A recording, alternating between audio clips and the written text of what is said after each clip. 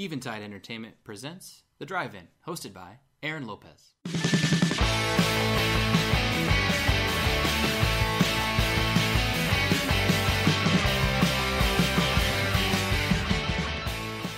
All right, welcome back to another episode of The Drive-In. We are back after a week off. I am very happy to be back. It was an uncomfortable week off as far as not being able to get on the air and talk about some movies. But, you know, sometimes life just prevents you from going to see movies, and this past week was one. So I'm very happy to be back in your podcast for this week. And this week I have another former guest host. Hi. Nick's back from week 12, episode 12, Pitch Perfect 3. Has it been that long already? Man. Yeah, and this will be episode, I think this is 20. Jeez. This is number 20. So We're back for this, and we went and we saw Love, Simon. It's our review today. This is directed by Greg Berlanti, and starring Nick Robinson as Simon, Catherine Langford as Leah, and you may have seen her if you watched the 13 Reasons Why Netflix series. And then Josh Duhamel and Jessica Garner as Mom and Dad. There are a couple others that we'll talk about as we get going, but those are kind of the bigger names, the ones that you may have seen before or recognized. Nick's been looking forward to this episode for a while. Actually, I think it was during Pitch Perfect 3 we saw the trailer for this. Yes, and I was like, that's going to be my next episode. We're going to go see this because I want to do it, and it was definitely well worth the wait, and I'm really excited to talk about this movie. Yeah, this was a good one. We went into it kind of knowing a little bit of what to expect, in some ways, but it was more of how is it going to portray the concept of coming out. Yes. And that's kind of what we'll talk about as one of our bigger questions throughout the episode.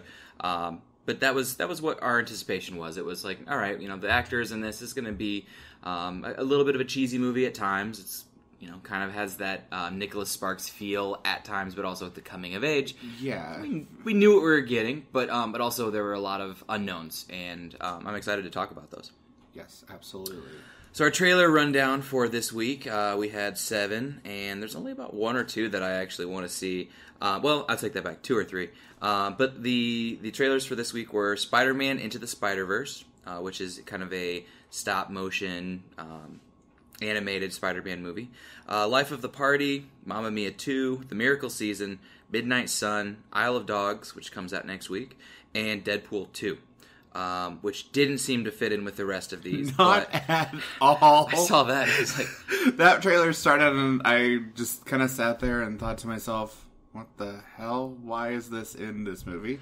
But as the movie went on, it made a little bit more sense. But it was one of those moments. Yeah, I saw that, and I'm excited for Deadpool 2. I'm pumped that it's. And I think I'm more excited that Marvel Studios is so nervous about it taking over Avengers Infinity War that they bumped up Infinity War like 2 weeks. I remember reading somewhere about Infinity War, and I'm not a Marvel person at all, but it's literally in your face everywhere. So I remember seeing something and reading something about it coming out way later, and then I see the trailer like last week that it's coming. However soon it's coming out. It's now in late April. It was supposed to be early May, and they bumped it up. But, So Deadpool 2 is it's going to get some traction. The first one was awesome, and it was really funny, and this second one doesn't look any different. Are there any that you are looking forward to seeing of those, though? So, Deadpool 2, obviously. I said it before, Mamma Mia 2. We talked about it during Pitch Perfect 2, or 3. The only reason I'm going to go see it is because Cher's in it, and also to kind of see what kind of a train wreck. But what was the dog one? Isle of Dogs. Isle of Dogs. The style that one shot in is very interesting to me, and it looked really cute, really sweet. Have you seen Fantastic Mr. Fox? No. It's the same style. It's that like almost claymation, but not quite. It's a stop motion. Yeah. It's the whole thing. But they don't try and make it really smooth. They're okay with it being a little choppy because it's just the structure, but. Wes Anderson again, so if you guys are into Wes Anderson, as I am, which actually, we're not sure what we're going to do next week, but Isle of Dogs is kind of the one I'm hoping to do for episode 21. I don't. The Spider-Man one looks interesting to me. Like, I like the Spider-Verse storyline, but it looks like a Nickelodeon movie. It's like you made the comment to me during the trailer. It should have been something that looks like it could have just come straight to DVD. Yeah. Like, it doesn't look... It didn't really create any kind of a plot. It just was like, there's others that wear the mask. Yeah. Woo. And that's the whole concept of the Spider-Verse. It's like, oh, there's more than one Spider-Man. It's like, okay. So that's great.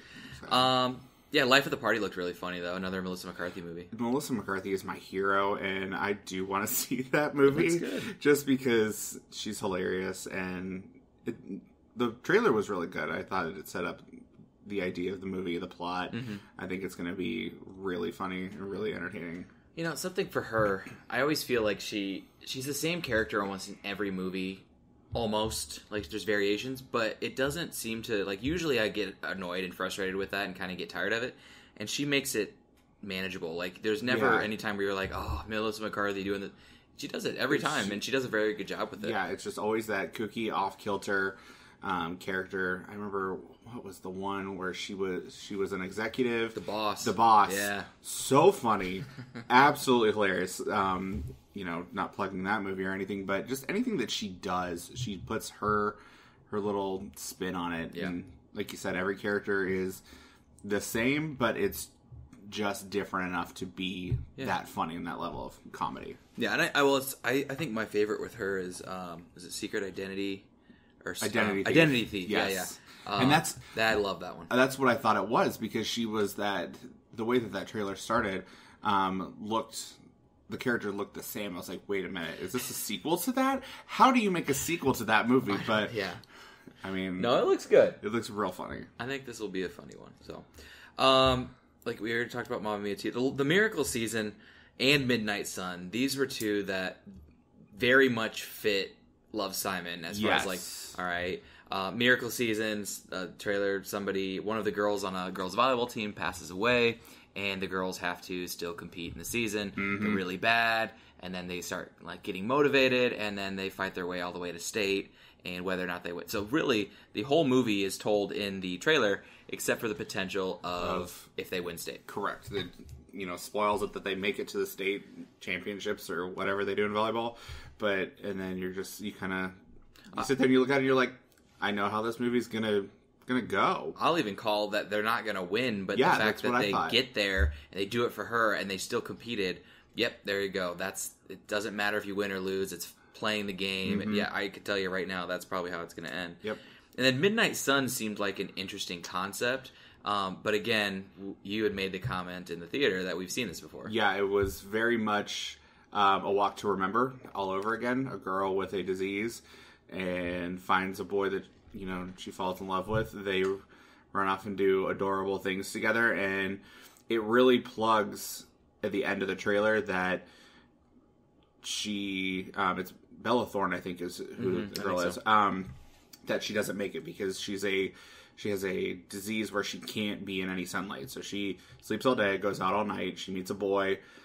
He encourages her to perform her music that she kind of did like a street musician. And then the trailer kind of ends with her getting to go out into the sun, which kind of is like, okay, if has this disease, she's probably not going to make it. So that's like her last thing. So to me, I was just like, okay, that really spoiled the movie, but it's very, very a walk to remember, very Nicholas Sparks, just all over again. Yep, it just feels like this one belongs on a Valentine's Day release. Mm-hmm. Yeah, it'll be here and then gone, as many of these movies are. Usually you get your 2 or 3 weeks of people going to see it, but it's not gonna draw a big crowd. No, it's not gonna draw the audience that it thinks it is. All right.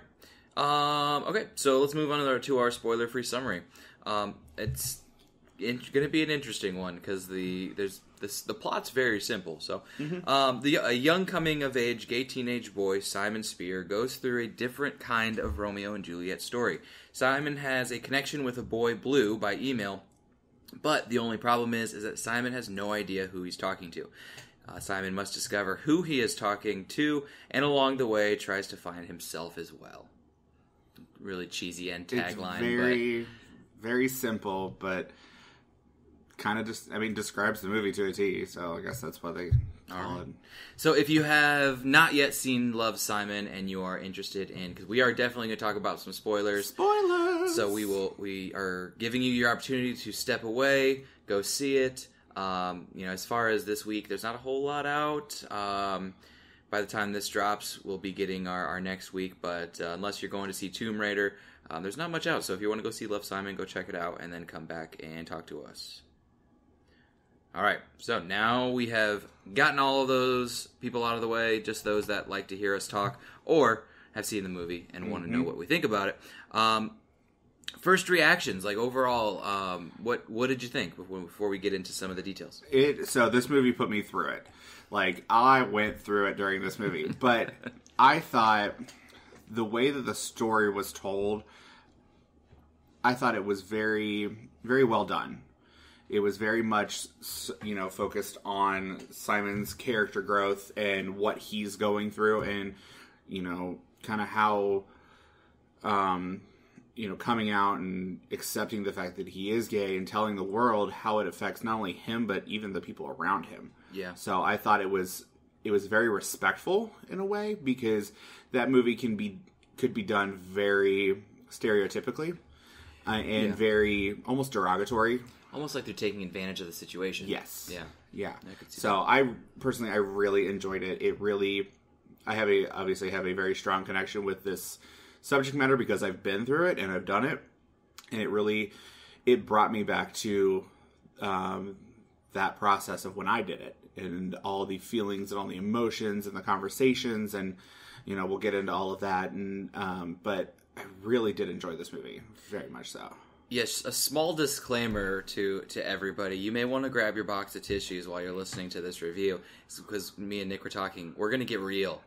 We're gonna bring it on this episode. I may or may not cry. So just forewarning, we're aware of it. And spoilers within the spoilers. If you hear some sniffling, we don't have colds. We're just getting real. So, all right. So yeah, I think it was, for me, it was interesting just getting in there. Because we showed up about 15 minutes before the movie, 20 minutes before the movie, and there weren't many seats. And that surprised me, because it's St. Patrick's Day today while I was recording. And so happy St. Patrick's Day to everybody. But, yeah, it was pretty full. So we get in there, and first thing I notice is a lot of teenage girls. Yeah, which, to me, in retrospect, I don't find all that shocking. Yeah. Because it's written and it's marketed to that age group, that 14 to 20 year olds. But that the makeup of that audience, Aaron has a interesting spin on it. If you would like to share with the class, I think it's about 50% teenage girls. You're looking at that 15 to 18 range, maybe even a couple 13 or 14 year olds thrown in there. Another 25-30% were gay men. Mm-hmm. And then the other, I don't know, what's that leave me at? Math. 15-20%. I'm an English teacher. I don't do math. But the rest, there were a handful of older people, older couples, and then myself. It really, the primary groups that we saw were the young girls and the gay gentlemen. Actually, our row had quite a few, and it was pretty funny. There were a couple moments where we had some lines where they erupted. It was pretty funny. It was an interesting audience. We'll talk about that as we go through. That there were times where we were rolling our eyes because we're like, oh, come on, you're reacting like that. But then there were other times where I think it was really cool to see the reactions, the actual immediate, real reactions from the audience, which is cool. I don't get that opportunity because usually people are very respectful and they're just like, oh, that's really cool. But no, people were on an emotional ride with this. They were going through it. I mean, they were connecting and they were feeling things. And I mean, I think it helped support, what was going on and what we were experiencing as the movie went on. Yeah, I agree. So jumping into the plot, the movie starts with a voiceover by Simon, kind of talking about, the setting up his life, his friends, his family life, but saying that he has a secret. It's not explicitly said for a while in the movie what it is.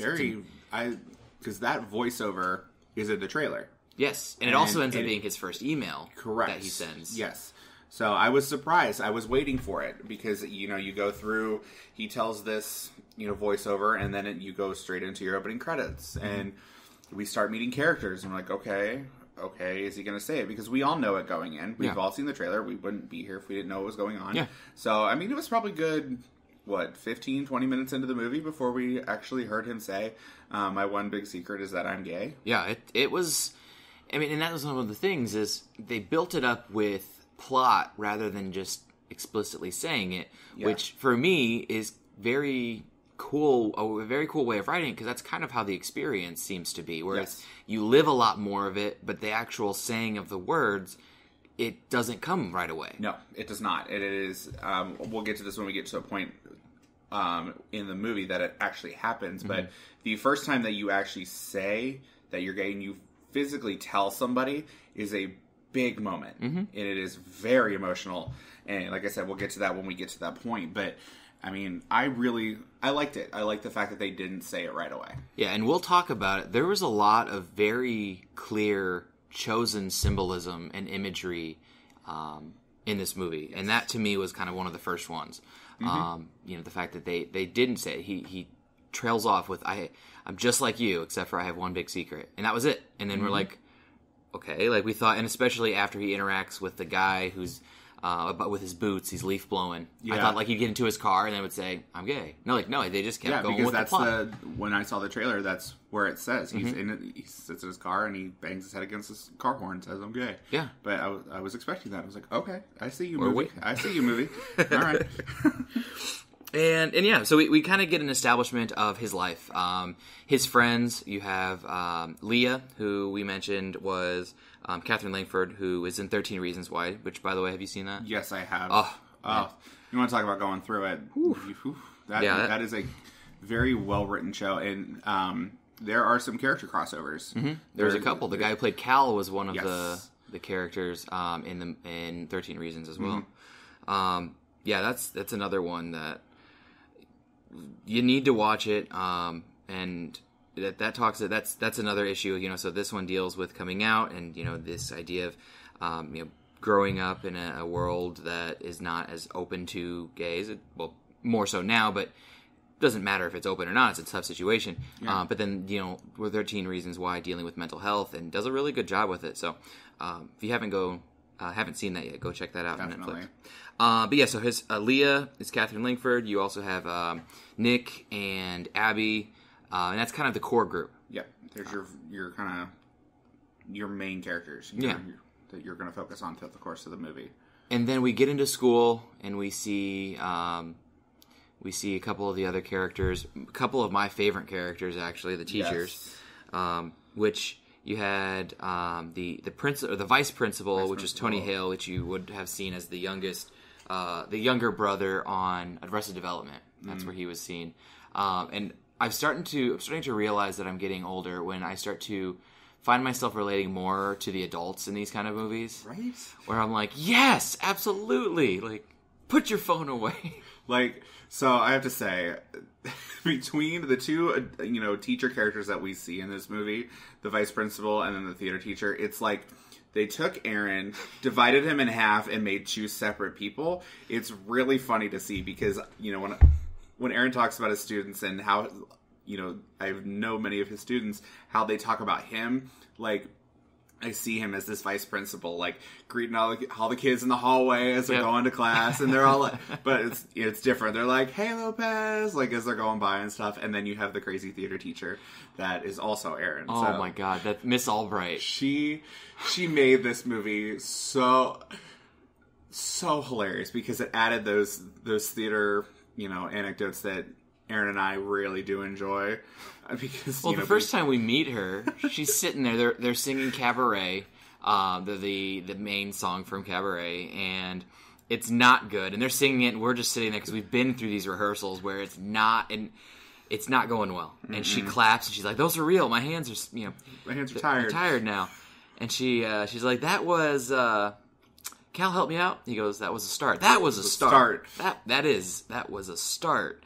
And it was just like, it was funny because this character says exactly what anybody who has directed high schoolers in a theatrical performance think of, oh, this is horrible. We have so much work to do. And she was hilarious. She was that kind of teacher who will say whatever needs to be said.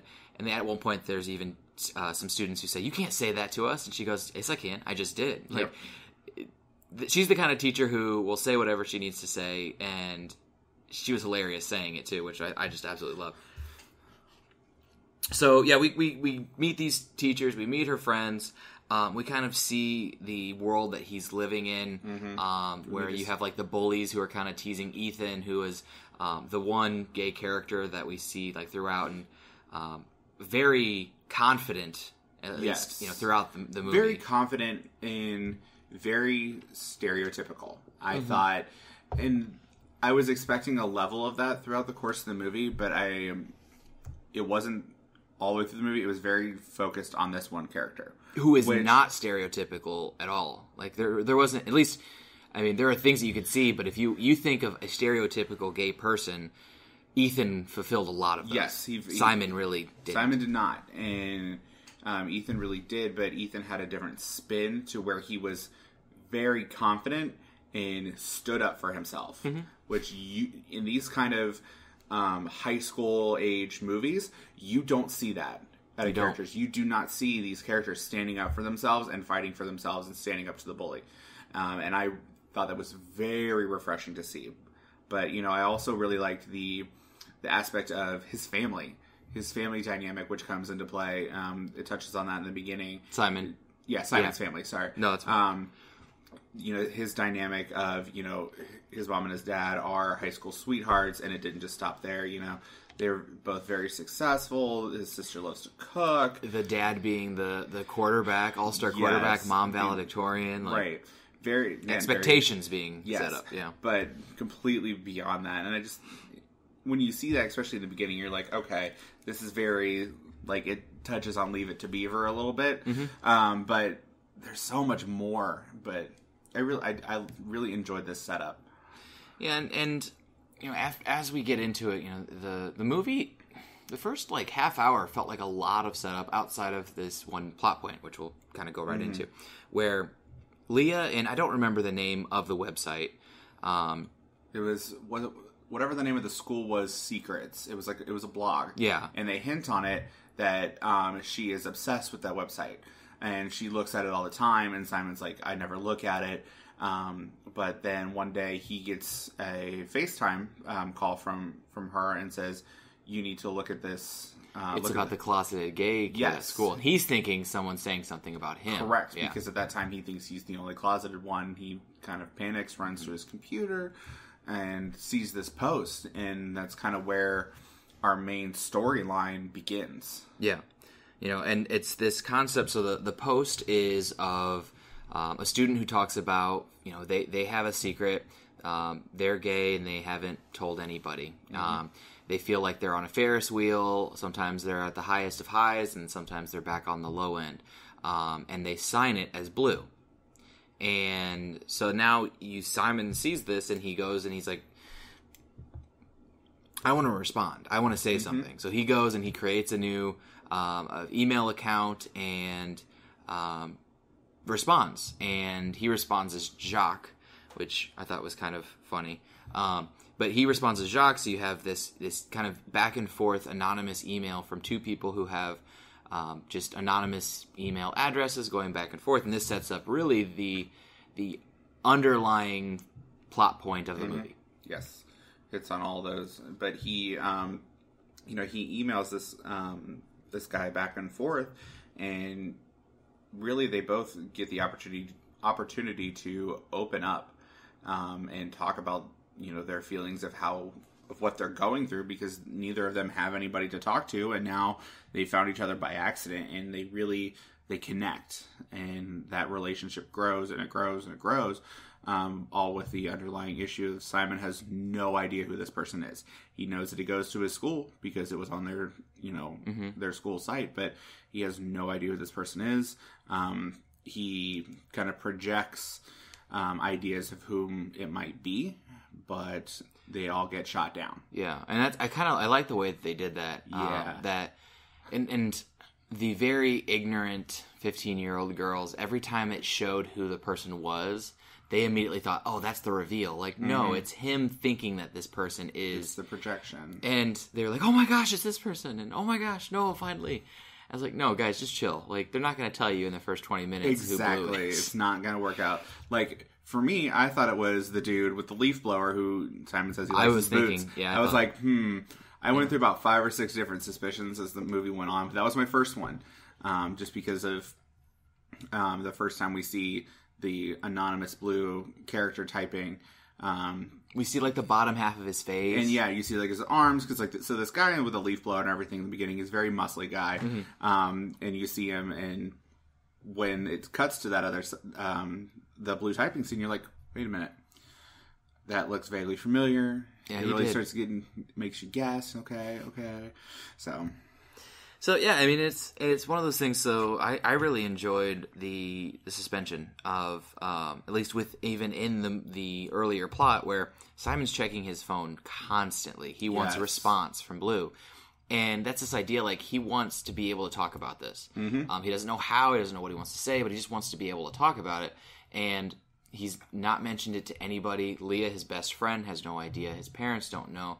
His sister doesn't know.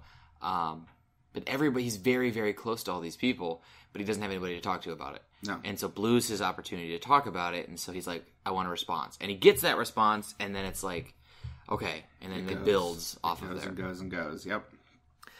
Which kind of leads us into our conflict that happens outside of just the internal conflict. So there's a character that we meet fairly early, Martin. Martin is the annoying kid from high school who's not like awkward or he's not a horrible person, but you know they're trying too hard to try to fit in with everything. They have this persona and they're not really themselves, but they so when we see Martin, he approaches and the first shirt he's wearing is a Caddyshack shirt. Like they even bring up this idea like, dude, girls don't want to read your shirts. He's got all these graphic tees, and I gotta say that was me in high school. I had me too, 100 graphic tees with Old Navy and all. Yeah, that was all the rage back then. But he's got this, and Martin's this kid who he ends up playing the MC in Cabaret, and he wants to date Abby, be with her. Yeah. And we can see that the first time we see him, he comes up and he's like, hey. It's that awkward, hi. Yeah. We've all seen it in the hallways. Sometimes it was us. Even. Yeah, we've all had those moments trying to strike up a conversation with the person that you like, and you have nothing to talk to them about. And that kind of opens that can of worms, and we go down that whole plot path of, everybody wants to date Abby, and everybody's in love with Abby because she's a beautiful girl, but to me, it got a little much. Everybody.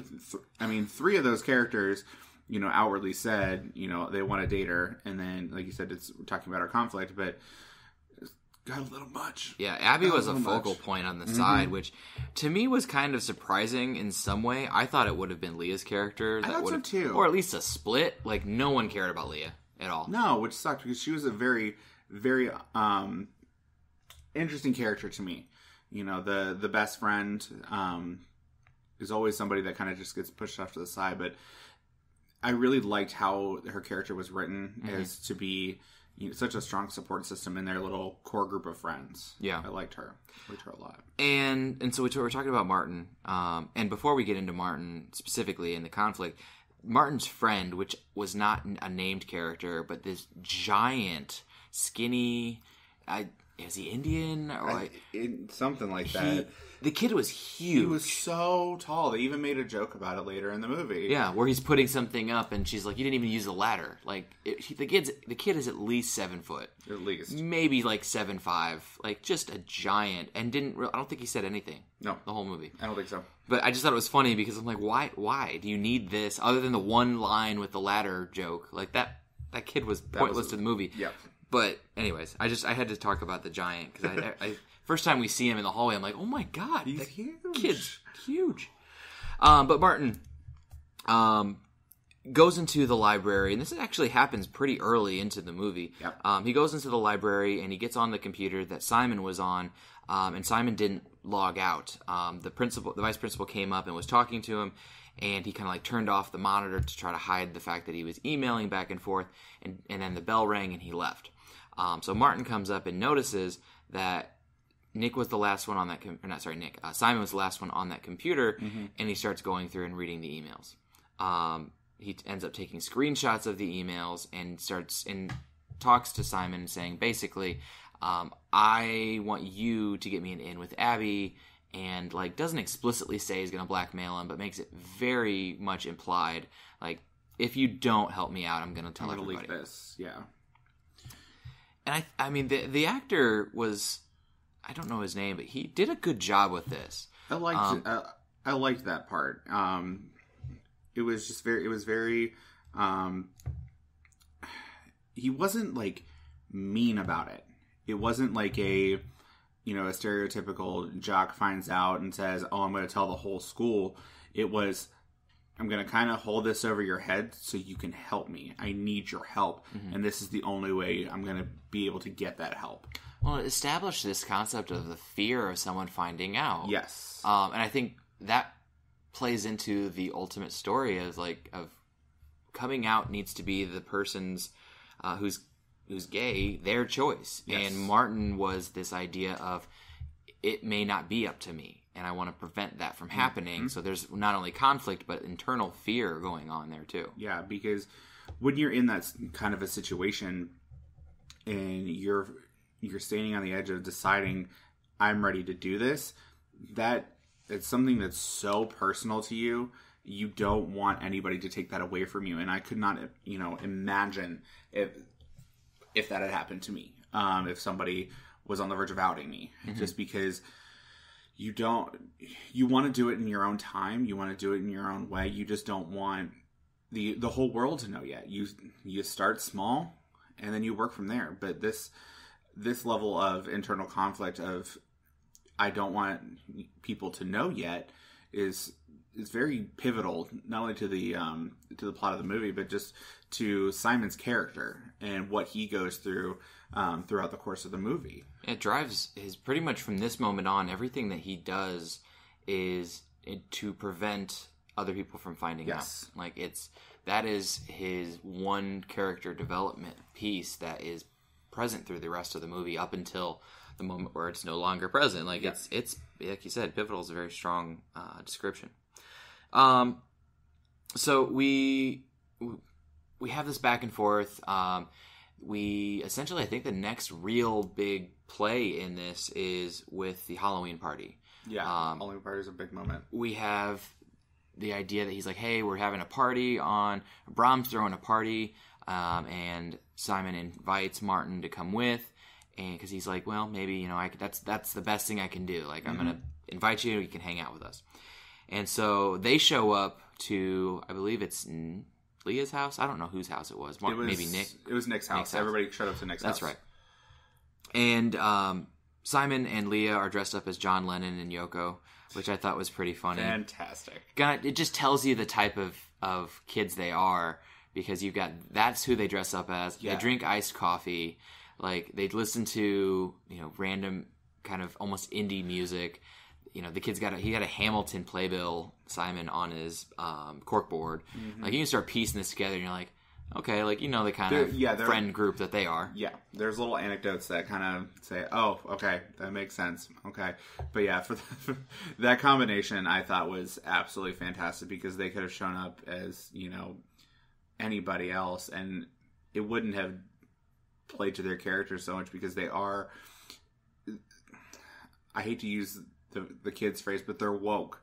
They understand what's going on. They understand what's come before them. They're not, they know who's come before them, and it's pretty cool. Well, and again, this symbolism that there are so many pieces that if you don't think about them, you're just like, oh, okay. Yep. But the concept that Yoko broke up the Beatles, everybody talks about, and this idea that Simon's secret, I mean, essentially, at one point in the movie, breaks up the friends. That's awesome. I went full English teacher in this did. analysis. Yeah, you did. That's very analytical of it. And there's another one that I'll get to that we'll see if you caught, but I don't want to say it yet. Okay. But yeah, so this idea that as we find out that Simon starts playing his friends to keep his secret, and so he utilizes, there's this outside influence that is not part of the initial friend group that becomes a driving force a wedge really between the friends. So I thought that was kind of an interesting decision because it could have been anybody, like you said. Really, they could have showed up as any, and they chose that. Yeah, that symbolism, that was hardcore symbolism. If you understand it, which that audience that it, like we said, it marketed to, they don't get that. Yeah, but yeah, and then Martin shows up, and I'm sorry, but I loved this. Of course you did. It was stupid. But I loved it. So he shows up. He's ringing the doorbell at Nick's, and they're all upset. All the friends are like, "Why'd you invite him?" He's like, I thought it would be fun." So he invites him, and he's ringing the doorbell. He opens the door, and he's got a white beard or like a grayish beard on, a sweater, and a slip with words on it like ego, id, those things. And he's like, "What are you?" "I'm a Freudian slip." And I was like, "Yes, you are." That was hilarious. But it just shows you because everybody else's costumes were very well thought out. Yes, and he comes shown up dressed as a pun, and it's like okay, well, that's very much his character. That's Martin. Again along the lines of the graphic tees and the reading shirts and the puns. It was just another level. I saw that and he said it, and I was like, "This is terrible." I'm not a pun person, but oh god, that was terrible. Oh, and he's a guy who does magic, too. Like, you add all this together, and you're like, oh, geez. I forgot about the magic. Like, he's a good... And in reality, he's not a bad person. He took advantage of a situation, so he made a bad decision. But he's just an awkward kid, and probably made a decision that... Well, and he ends up doing some things that people weren't happy with, but he wasn't a bad person. He just was very ignorant, I think. Yeah. And just ignorant and socially awkward. Very socially awkward, but he tried. He wasn't the kind of person that just accepts that he's socially awkward and doesn't talk to anybody. He really forces himself to be in those situations, which is a different kind of character than what we normally see. Yeah, and to go off of that, I loved there was a line that he said. So Simon goes over to his house because he's like, all right, well, let's see if there's anything that is not gonna completely push Abby away from you. Like, he's like, what do we have to work with as far as who you are? And he's like, you have to do this, you have to do this. And he's like, I didn't invite you over here to change me. I invited you over here because I want your help with her liking me for who I am. Yeah. You don't hear that. You don't. Ever. No, you don't. I mean, even into adulthood, people are saying that, It was I thought it was really cool to see that. And that character, the Martin character, is very... I don't want to say overdeveloped, but he goes through a big journey in this movie, and that was really the kind of start that sets up his character to be like, okay, he's going to kind of be awesome. Yeah, and I liked that. Like, he was himself. He never changed himself. Yeah. He was absolutely 100% Martin the entire run of the movie. And I think we're not done talking about Martin. We'll talk about him in a little bit. But this party, so a lot happens. Basically, everything revolves around Simon's initial thought that Brom could be blue. Yes. So a lot happens with that. But then also a lot happens with Abby. There's a lot that revolves around that whole love triangle with Nick, Martin, and Abby. Leah kind of gets forgotten at the party itself. She's there, but she's not really a focal point. But then you have Simon and Brom, and Simon's going out of his way. He's drinking. He's not the person that he is, and they refer to that later on in the evening. But he's trying something new. Mm-hmm. He's trying to be the person he thinks Brom wants him to be because he thinks Brom is blue. Yes, he is very convinced at this point, and this is the first character that we see projected as blue, and that was the first, oh, I knew it was him, moments that you have from your audience. But, they go through the party, they play, what do they call beer pong? They called it something else. Beirut. I never heard it called that either. And they're like, have you ever played Beirut? And I'm like, hell, I've never played Beirut. And they start describing it. I'm like, oh, you're talking about beer pong. So they go through, they play beer pong, and then they go inside, because one of the other characters talked about, when they were talking about playing in the party, I'm gonna bring my karaoke machine, and they have full blown karaoke. The night progresses, things go on. They're drinking. Obviously, they're intoxicated. You see Nick passed out on the couch. You see just people just falling all over the place. And then we kind of see our first moment of, I don't want to say heartbreak, but a little bit of heartbreak. I'd say it wouldn't be far off. Yeah. So at this point, Simon goes upstairs to go, you kind of build up the courage to go talk to Braun, because he's fairly confident that it's him. Goes upstairs, goes into the bedroom, and very stereotypically finds him making out with a girl. And he is shocked and heartbroken for a second, kind of stands there and says, thought this was the bathroom, because he just spent, however many minutes pumping himself up in the bathroom. Yeah. We see a little glimpse of him talking to himself, making really terrible rhymes, talking about him being Jock, and you can tell he was drunk. So when you see that first moment, it was very much oh no, like, you feel for him, and it was very sad to see him go through that moment of heartbreak almost so soon, but you knew it was going to happen. Yeah, and it's too early in the movie for us to find early. all this out.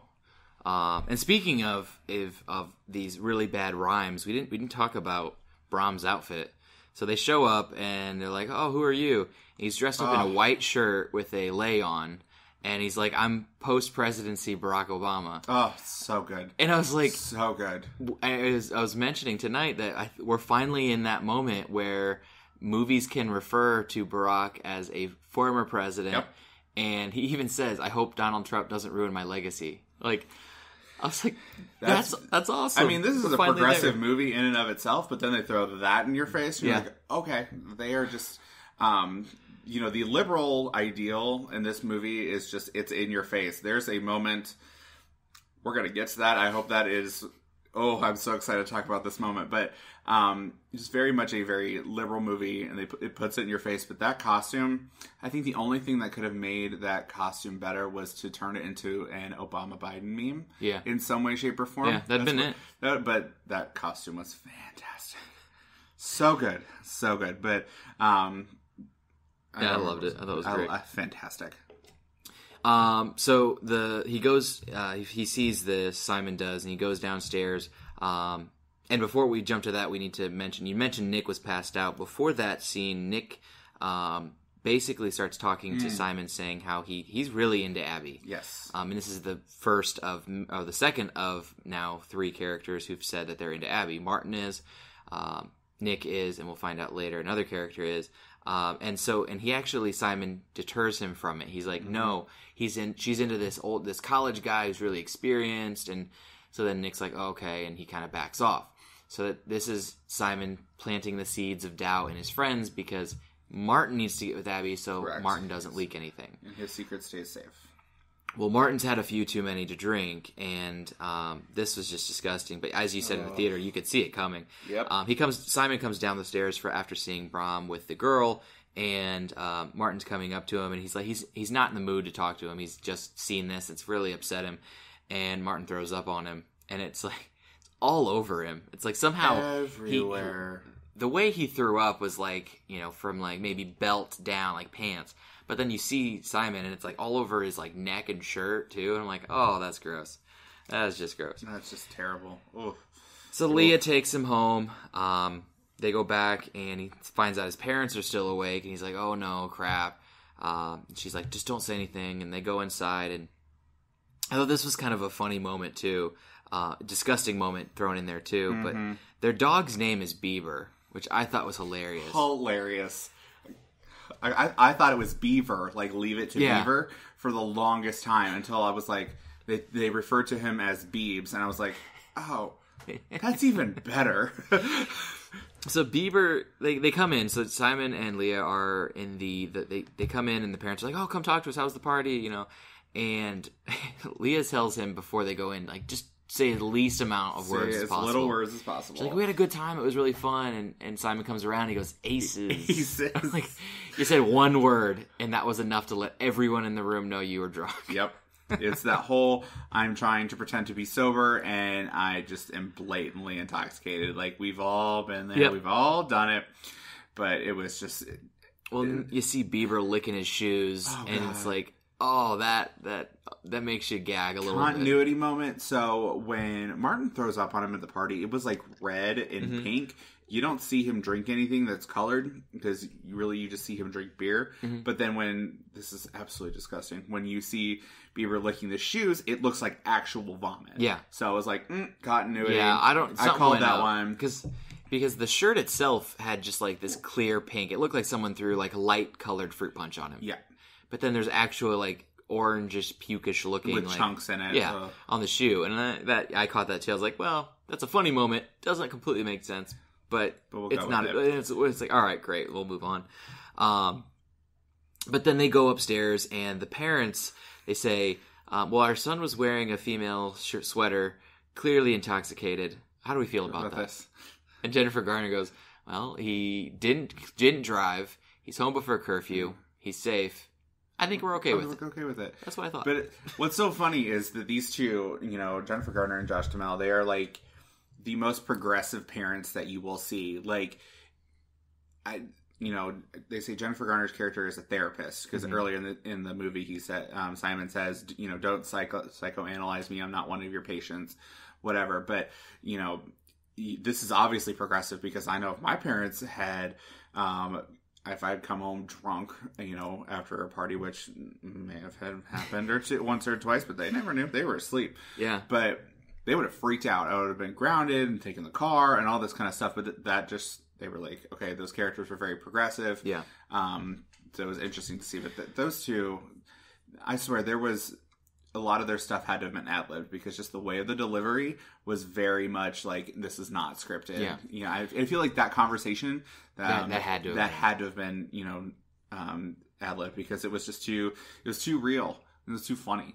Well, and I think for me, when you look at this, I was very happy with the decision to make the parents more progressive because they could have made the parents very much like, no, I don't like this. This is awkward. I don't understand it. And that would have been another thing. But there was enough throughout the movie, and especially once things start to become more open, that he went through a lot. And if they would have added another piece, it would have added another half hour to the movie, and it would have made it feel like he had nothing going for him. It would have made... So it spun, with the parents being progressive, it spun it in a way that they could focus more on the love story between him and Blue versus the actual coming out. If they had issues with it, if they had problems with it, the second half of the movie, the last third of the movie, I should say, would be more focused on that aspect versus him finding out who Blue is, confessing his love, all that kind of stuff that we'll get into. But part of me actually kind of hoped that was the way the movie was going to go. Because that, to me, that's real. That's what happens. You don't always have parents that are okay with it and loving and accepting. You have parents that they have questions. They're confused. It touches on it a little bit, but not as much as I honestly I wanted it to. The parents do have questions, but they do feel like this is fairly normal. Like, it was almost the friends who gave him a harder time than the parents, which is usually the opposite. Usually your friends are but the friends... I say that, but I can't completely... We're gonna jump ahead, but the friends spun more of it onto themselves. They made it about themselves, They absolutely. made it about them, and not so much about what had just happened to him, which we will get to. Which seems like that's what parents usually do is like they make it about themselves, but the friends usually seem to be like, okay, like great. But yeah, we'll get to that in a little bit. We're just a little ahead of ourselves. But so after the party, Leah goes back and they have a small moment upstairs of her talking about, do you ever feel like you're out of place? Like, and it's kind of like, well, yeah, he very much feels that way. And she's trying to tell him, like, do you ever feel like, I wish I could be somebody who just takes a couple shots and hooks up with the nearest person, but I feel like I'm destined to be the one person who cares about somebody so much it kills me. And we're like, for me, I was like, oh, she's in love with Simon. Yeah, I just saw it. That was blatant. There's no tell, and he kind of goes away. But even like when he says like, oh, good night, because he doesn't want to talk about it because he feels like it's going to get to a moment where he might come out. He's not ready for it. He says goodnight to her, and he opens up his laptop and starts like texting or emailing Blue.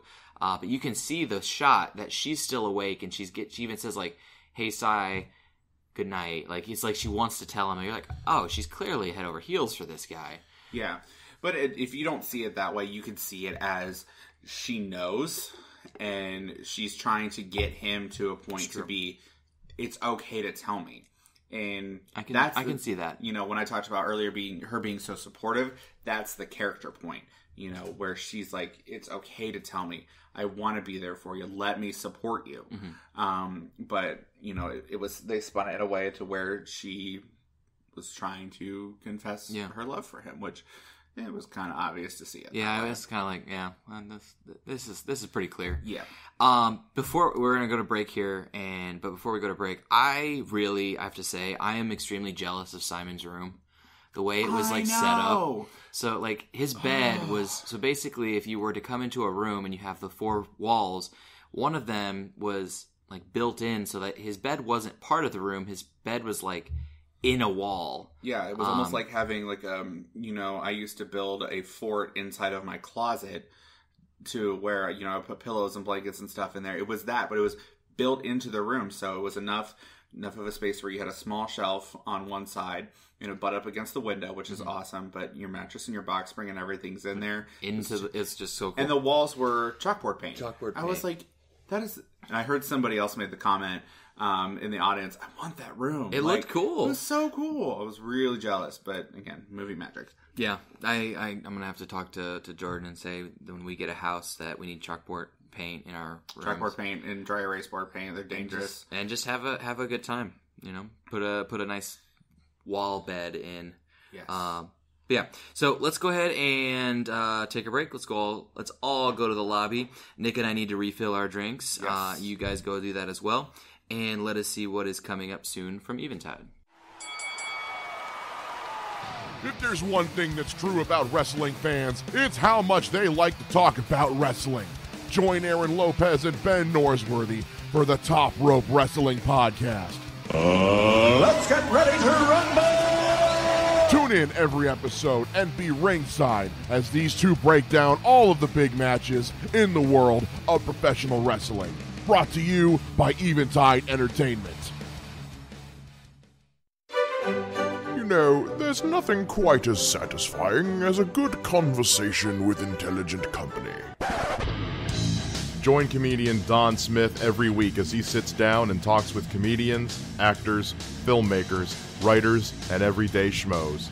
It's The Life with Don Smith, Wednesdays at noon on 106.9 FM, and now available on the Eventide Entertainment podcast feed every Friday on Spreaker, YouTube, and iTunes.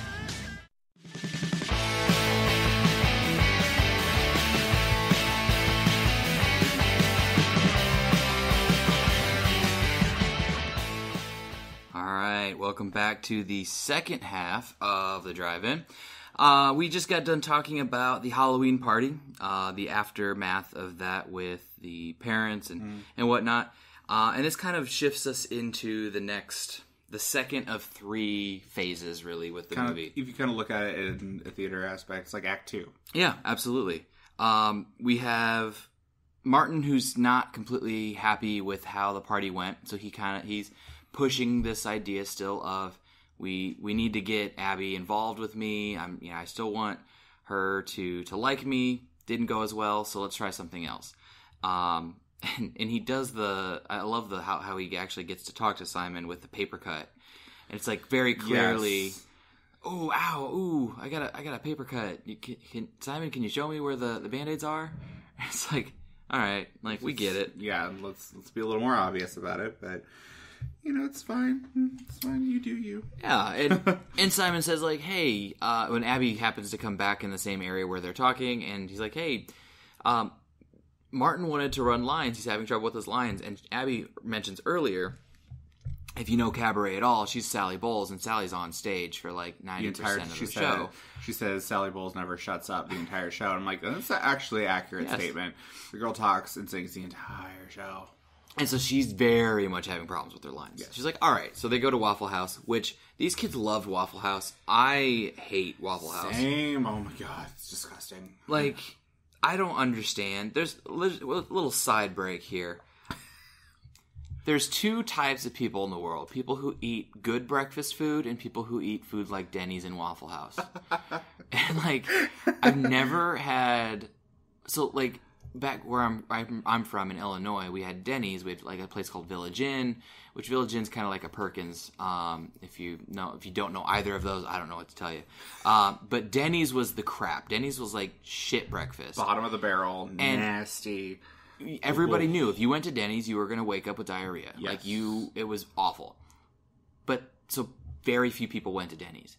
People here in Ohio say the same things about Waffle House, but there's a following of people who are like, yes, Waffle House. So those people, they're the drunk people. They go and they drink, you know. In my opinion, there's two types of drunks. They're my kind of people. Yes, the drunks that go to Waffle House, and then you have the drunks that go to Taco Bell. Taco Bell right here. I'm a Taco Bell drunk here. Same. But I've done Waffle House once. Literally once in my entire life, and I will never do it again. It made me so sick. It was so disgusting. You just, I'm not a fan. I am not a fan, and don't get me started on this tangent because I'll go all night. All night. So they go to Waffle House. Yeah, and the food even, like, looked disgusting. Like, they just had, like, I don't know, they had, like, eggs and waffles and pancakes and all this other stuff, and it's just sitting there. No, they're not eating it. I'm like, there's your hint. Yeah, there's your... Because it's not good. It's nasty. But they go to Waffle House, and it is Simon, Abby, and Martin, and they're doing lines. And this is probably the moment of the movie, the only moment that I actually liked Martin truly. I liked his staying true to himself. Yes. But his motives behind it are very selfish. But he starts asking Abby about, you know, where she came from. Very abruptly and very almost intimidating.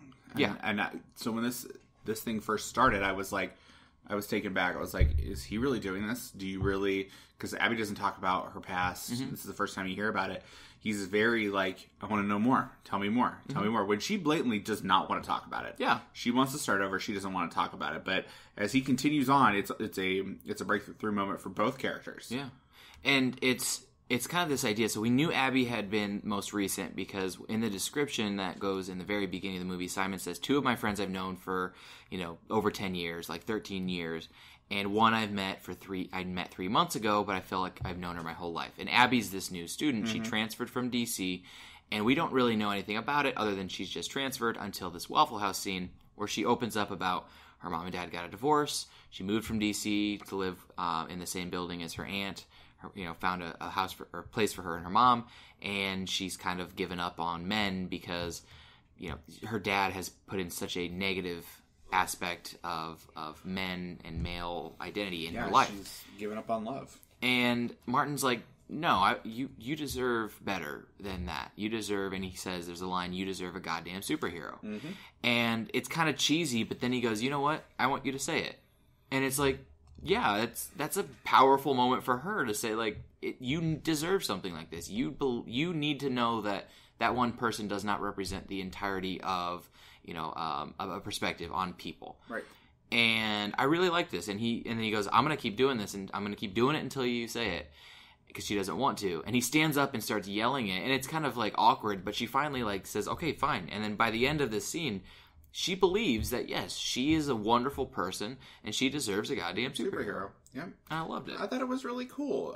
You know, she reacts in oh God, don't embarrass us in front of the 5 people that are in this nasty Waffle House. The truckers and the probably drunks. But it was like I said, it was a pivotal moment for both characters. You know, Martin connects with Abby on a level that she can finally accept, like, this guy's okay. Yeah. He's not a weird dude that wears some weird clothes and says stupid things. He's a genuinely good person. And Abby gets the breakthrough of, I am a good enough person. She gets that level of self-acceptance that kind of propels her through the rest of the movie, in my opinion, in her growth. That is her first real moment of, okay, she's going to start doing more, and she's going to be able to live her life. So I personally really like that moment. I thought it was really cool. But there's more going on at the Waffle House. So yeah, we get another potential blue here. We have the waiter Lyle, who is somebody who is has been in classes with all these other characters. Kind of one of those guys that you have a familiar face, but you're like, did I have a class with you? I'm not sure. This is where I wasn't sure how to look at this, and maybe your perspective may help. Almost immediately when Simon sees Lyle, he has that glow in his face of like, oh, that could be blue. It almost feels like he's so determined to find blue that it doesn't matter who blue is. Yeah. It doesn't matter at all if that person is a good person, a bad person, anything about them. If they're blue, it's all that matters. And I wasn't sure if I liked that or if I was like, it didn't make him come off as desperate, but to me, I kind of almost thought at times it did. So the way that Lyle is kind of introduced, he comes up to their table. He's their waiter, which you kind of really don't get waiters at Waffle House. Whatever. I'm going to go down that road again. It's not a good idea. But there's this moment of eye contact between Simon and Lyle, and they go back and forth. And, Simon starts to get this smirk on his face, and it's almost like a flirtatious look. And when you are closeted, and when you first come out and you really start looking at men in a certain way and you start connecting, I mean, not even just men, women do the same thing. You're like, oh, this person is giving me the attention and the looks that I'm looking for. Mm-hmm. So, in my opinion, you kind of latch onto that immediately. Mm-hmm. And that's what he did. He latched on to Lyle and, saw him on his phone just before he steps out on a break. And then Simon goes out and follows him and tries to talk to him and tries to figure out if it's real, if he's actually blue. And you kind of see a little bit of, I see the desperation. I see where you got that aspect from, because it was there, and I've experienced that. I've done that. Somebody shows you affection and somebody shows you, a level of caring that you can kind of misconstrue as romantic and, flirting almost. So you kind of go for it, and you're essentially being led on. And we learn more about that process here in a little bit, but when this first connection, yeah, I agree. It's a little desperate, and he wants to find out who this person is, and the first person that shows him any sign of attention, he automatically thinks that's who it is. No, I'm glad you said that, because it helps me kind of see it in a different way too, is of that first attention that you've been looking for, because he hasn't gotten that from anybody outside of a friendship. And like I said, there's that glow in his face. So when you said the flirtatious, that makes sense that this is more than just like this is a guy who kind of like how Nick is. Like, Nick gives him attention, but it's like they're buddies. Yeah. That look that Lyle gives him is not a hey buddy look. It's a little bit more than that, or at least it is perceived as such by Simon. So they leave. The Waffle House it closes down, and we can wish. They go home, and Simon goes to drop off Abby, and they're talking about it, and Abby's kind of showing some interest in Martin, saying, hey, Martin's actually kind of a good guy. I never noticed it before. And he stops the car, and he just comes out to her. Like, it just kind of is like word vomit. Like, there's a moment where he's thinking about it, but then as soon as he does it, he says it. And I'm just...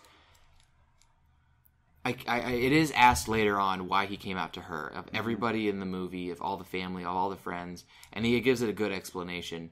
But what did you think of this, how he says it, her reaction? How does it relate?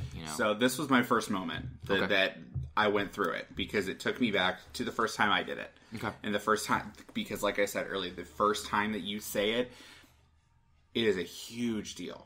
And I didn't see it so much as word vomit.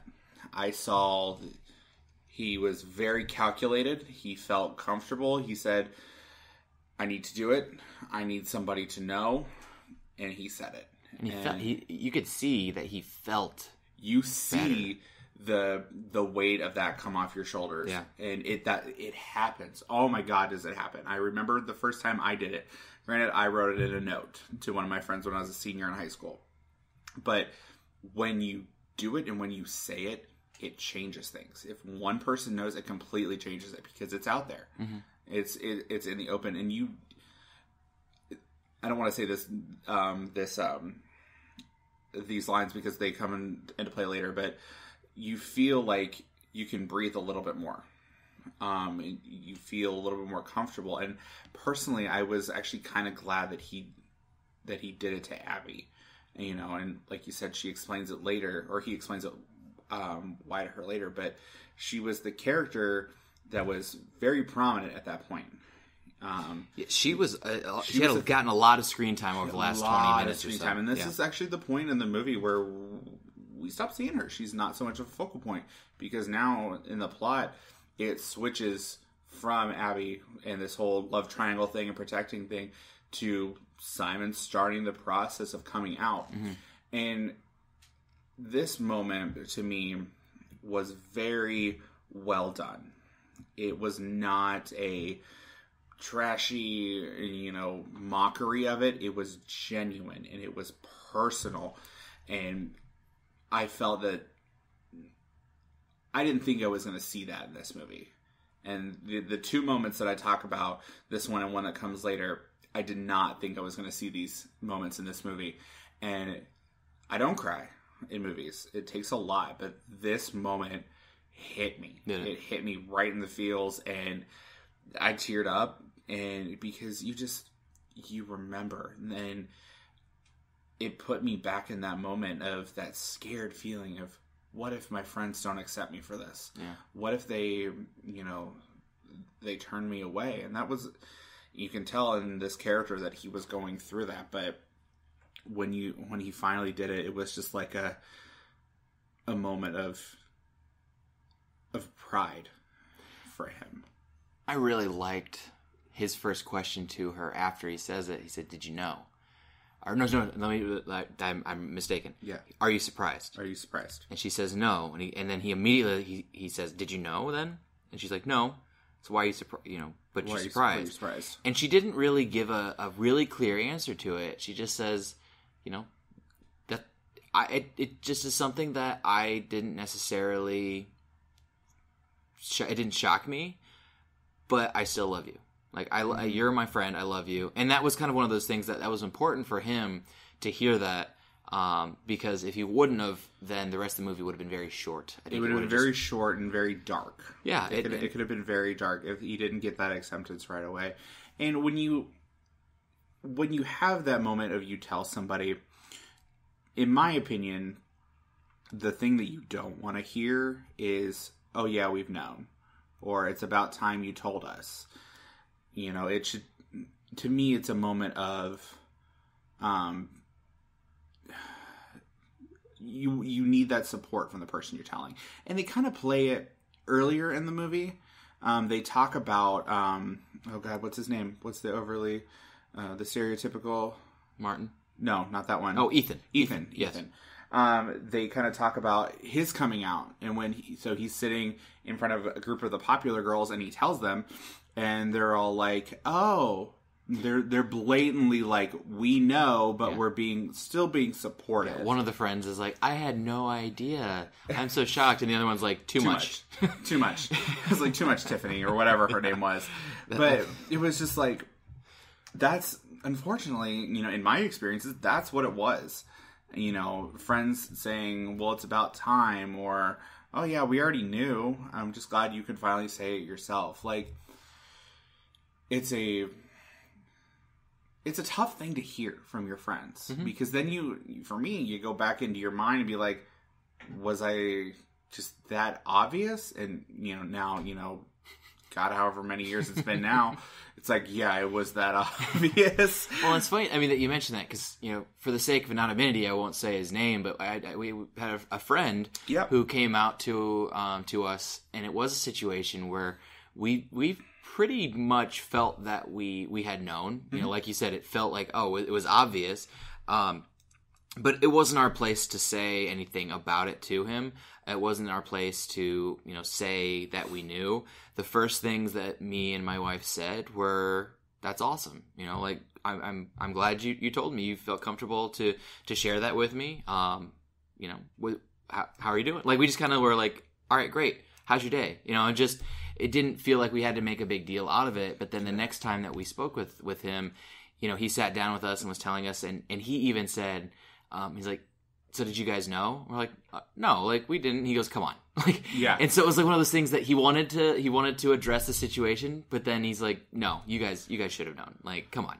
And once that was out, then we were like, okay, he's comfortable with us talking about it, and we did, and we laughed about it. But it wasn't our place to cross that threshold and say those things until we knew the situation and his comfort level. And actually, being in theater, a lot of gay people. It just happens.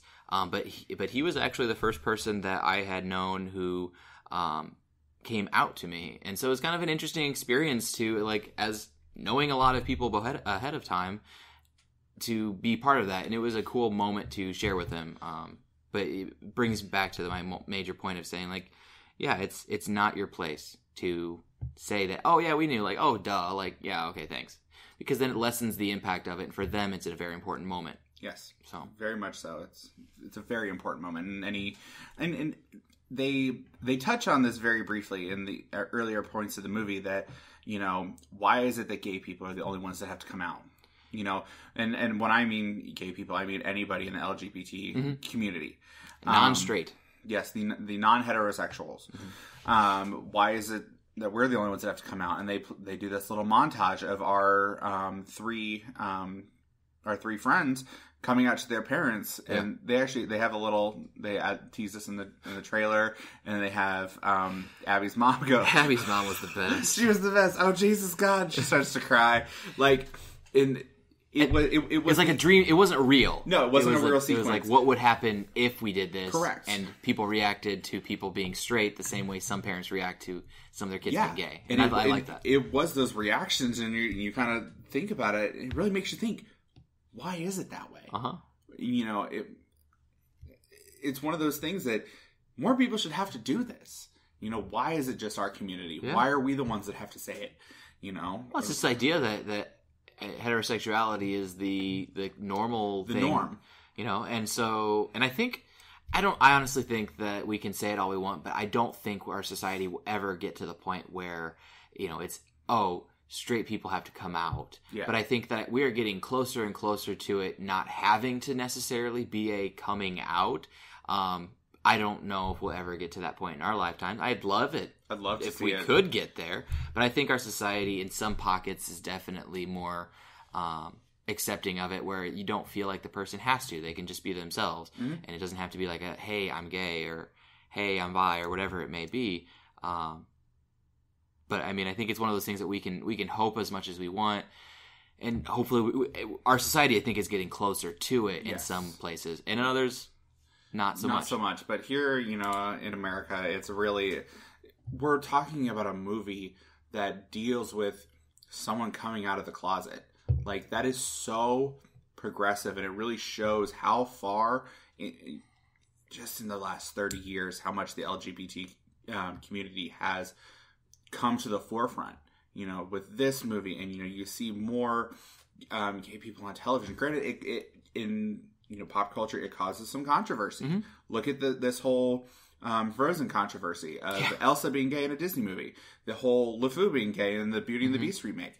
It causes issues, but it's because our community is so progressive, and it's fighting for its stake in, especially in pop culture. Yeah. It's fighting for it, and it's grown so much. It's no longer this underground thing. You've got television shows like RuPaul's Drag Race that is winning Emmys left and right for its show and what it does, and it catapults these drag queens into these amazing careers. And I think we're just in a time where it's not necessarily getting attention just for being about the gay community. It's getting attention because it's good. Yes. Like Call Me By Your Name, which I still need to see, but the amount of attention that got at the Oscars, it won some awards, and it won a lot of awards at the Golden Globes. It's getting a lot of the attention, whereas it almost felt like, and I'm not discrediting the performance, but were 5, 6, 7 years ago, where Sean Penn won the Best Actor for Harvey Milk. It almost felt like he won it because he was performing it as a gay man. And the character was gay, and his performance was very well done. Very well done. But if a musical like, for instance, Rent came out today, it wouldn't be as big of a deal that it involved gay characters. But when it came out, it got a lot of the attention for talking about those things. Yeah, and that does say that as a society, we have become more progressive, that things are not getting attention solely for having that in, but it's just becoming part of, slowly but surely, little by little, it's just becoming part of normal pop culture and film and movies and just society in general. Yeah, absolutely. I'd agree with that 100%. All right, well, we went on our little tangent. It's an important part of the movie. I think it deserves that attention. But now we kind of move on to the football game, which I'm not sure. Was it the homecoming game? It was a homecoming game. Okay. It felt like it, but then like the timeline was kind of weird in this movie. Very late because it seemed like November. It was after Halloween and before Christmas, so that makes it November-ish. But because they talk about the Hanukkah's still a month away. Yeah. Blue has that, so the timeline's weird. It's very weird because here in Ohio land, homecoming is in early October. Sometimes even September. Sometimes like depending late on the September. school, but I think it was just how they wanted to storyboard this and where they wanted to put this in, which I mean, it's fine. But it was, so we're at the homecoming game, and we see, this is a climactic moment in this movie. There's many characters, a lot of characters shift and plot in this, and it's not, the scene's not that long. I mean, it doesn't feel important until you look at what actually happens and how each character kind of like shifts their ground. We get Lyle, Martin, Abby, Leah, Nick, and Simon. Yes. All of our main characters to this point are involved. Everybody's involved at this point, and it's a big moment to me. So we first come up, and it starts out with a fairly interesting short little conversation between Abby and Simon, Which I love. I love this part. It's cool because you don't think about it until you actually think about it. Abby sees the quarterback or one of the football players on the high school team, and goes, "Oh, he's looking good in those, nice in those pants." And she's like, "We can talk about like this now," which is kind of interesting because it's not that you don't just flip a switch and you say like, "Okay, I'm gay. All right, now I can be gay." And now I can talk to you about how good this guy looks in his pants. Which, I mean, come on, but you want to be able to, but you want to be able to. You but haven't done it, so it's not like it's like learning to walk. You've got to kind of pace yourself. Yeah, and almost. she goes, "Oh, he's looking fine," and she's actually trying to be supportive and very helpful of it. Say it this way. He's looking fine, and he says it, and it's just so awkward. It's so uncomfortable, and he even brings attention to it, and he's like, "No, it's not working. No, we're not doing this." But then we transition into the kind of running into Lyle at this moment. So Abby really tries to hype him up to say, "Go talk to him. Go talk to him." So they do. They meet up, and he's like, I only come for the coffee." What did he say? Coffee and camaraderie, which I was just like, oh god, cappuccinos and camaraderie. Yes, and then you had the look on his face of like, what the hell did I just say? Yes. So at this point they talk, and you can see Simon really trying to bring it out and almost ask him, is this you? Are you blue? And Lyle turns around and asks, is Abby seeing anyone? Yeah. Is she single? And this is the moment where you learn he's straight. And there's number three. There's number three. Third character who's interested in Abby. So to me, this moment, this is life as a gay man. And when you think that you are interested in someone, you find someone that you like, and you think you're connecting with, and then they turn around and they're like, "Yeah, I'm completely straight. I'm not interested in you at all." And that's to me, that's always been a struggle of the dating scene. It's all right. Not only do you have to worry about if they're just even interested, it's like, are they even gay at all? Yeah. Then that's a huge thing, especially in the circles that I run in. You don't know. God, in theater, you don't know half the time. No, and that's the thing is like theater, and little tangent here is everybody makes this. There's a societal stereotype that people who are in theater are either overly confident women or gay guys. And as a straight man, I'd like to tell you all right now that's not the case. It is not the case at all. We actually, there are some shows that I've been in where there's like one or two straight guys and the rest are gay. Mm-hmm. And then you've also been in shows where there's one or two gay guys, or if any. And so, yeah, you never know.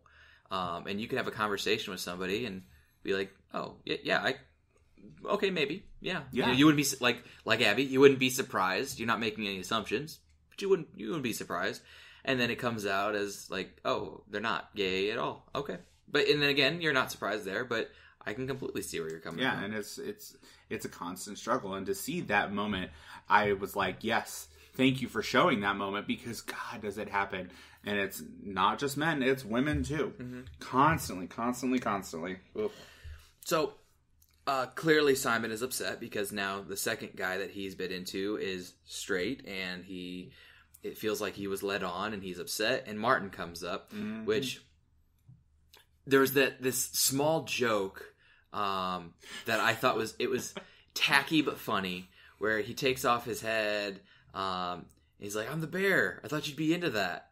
And I was like, "Oh, Martin." Yeah, he goes, I thought you were into bears. Well, when he said the line, he still has That's right. He does. The head on, and Simon's like, "What?" And he takes the bear head off. He's like, "It's just me. Of course it's you. Of course it is, because that's how it would." But yeah, that moment, that would be scary. Yeah, and so he's upset, and basically Martin's throwing out this idea like, what should I do? And continually pestering Simon about what he should do with Abby. And at this point, he doesn't care anymore. Mm-hmm. He's so frustrated, and it's another one of those things. Is we see this happen now twice in a row, where Simon finds out the guy that he's interested isn't gay, and then Martin shows up. Yep. And then after the second time, he's just like, screw it. He's like, go big or go home. Like, do whatever you got to do. I don't care. See you later.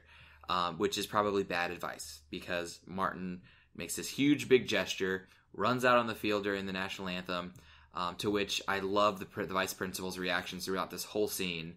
Where he's like, why are we interrupting the national anthem? And no one's upset about it. But he makes this huge gesture and tells Abby, hey, you transferred into our school and into my heart. And you're just like rolling your eyes at the whole thing. But he does. He's very open. He kind of opens his heart. And Abby, in a very kind way, says, I'm sorry, I'm just not into you that way. And it's like the exact same moment is then shown again, yes, more publicly, that we just saw with Simon and Lyle. Yeah. And it's interesting. It's very interesting, and I liked the way that they had Abby deal with that situation. Like, you see her during this whole cringeworthy moment, and it is cringeworthy.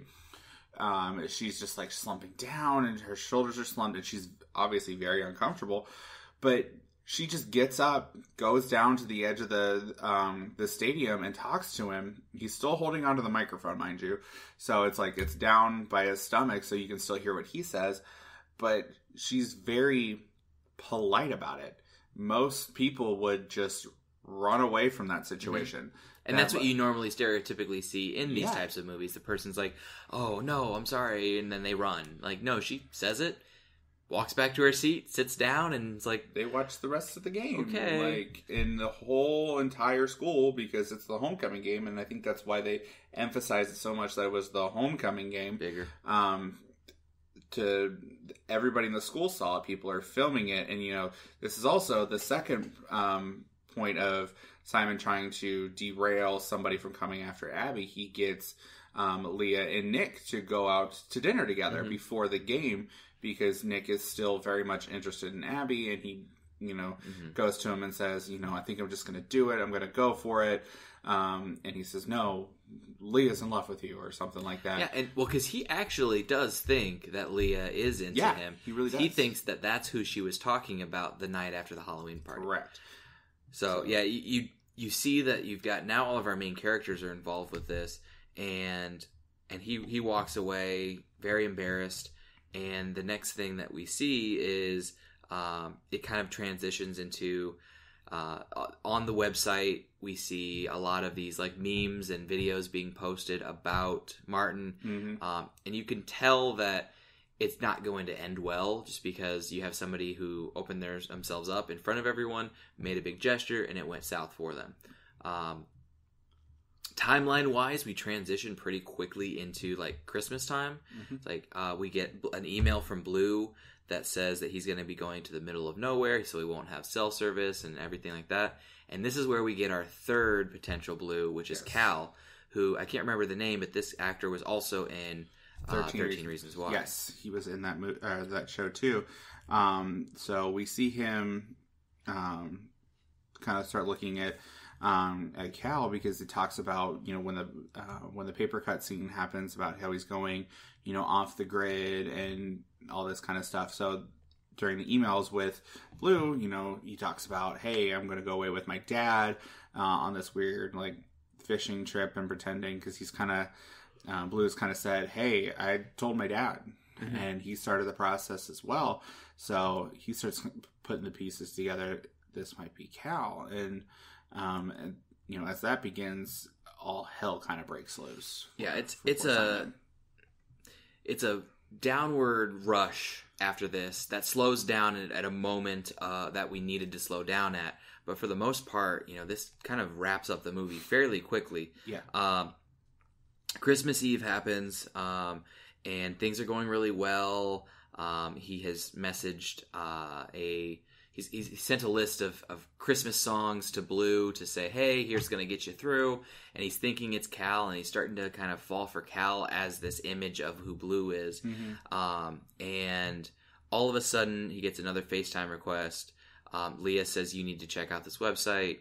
And he goes and he sees that Martin has completely just blasted everything out there, posted all the screenshots in a very, you know, derogatory way, has outed him as gay, you know, saying like, guys looking for butt stuff, apply, girls need not apply, all this. And he gets very really hateful. Derogatory, very hateful. Yeah. And that's where it's like, oh no, it's out there. Yeah. And it's like a bad dream. It's like a nightmare. Yeah. So the whole outing, it was almost a kind of a revenge thing, because Simon had told Martin to go for it, because, you know, he thinks, all right, if I do this huge gesture, Abby's going to say yes. And, you know, Simon does try to reach out to Martin before the whole outing and says, hey, I just want to make sure you're okay.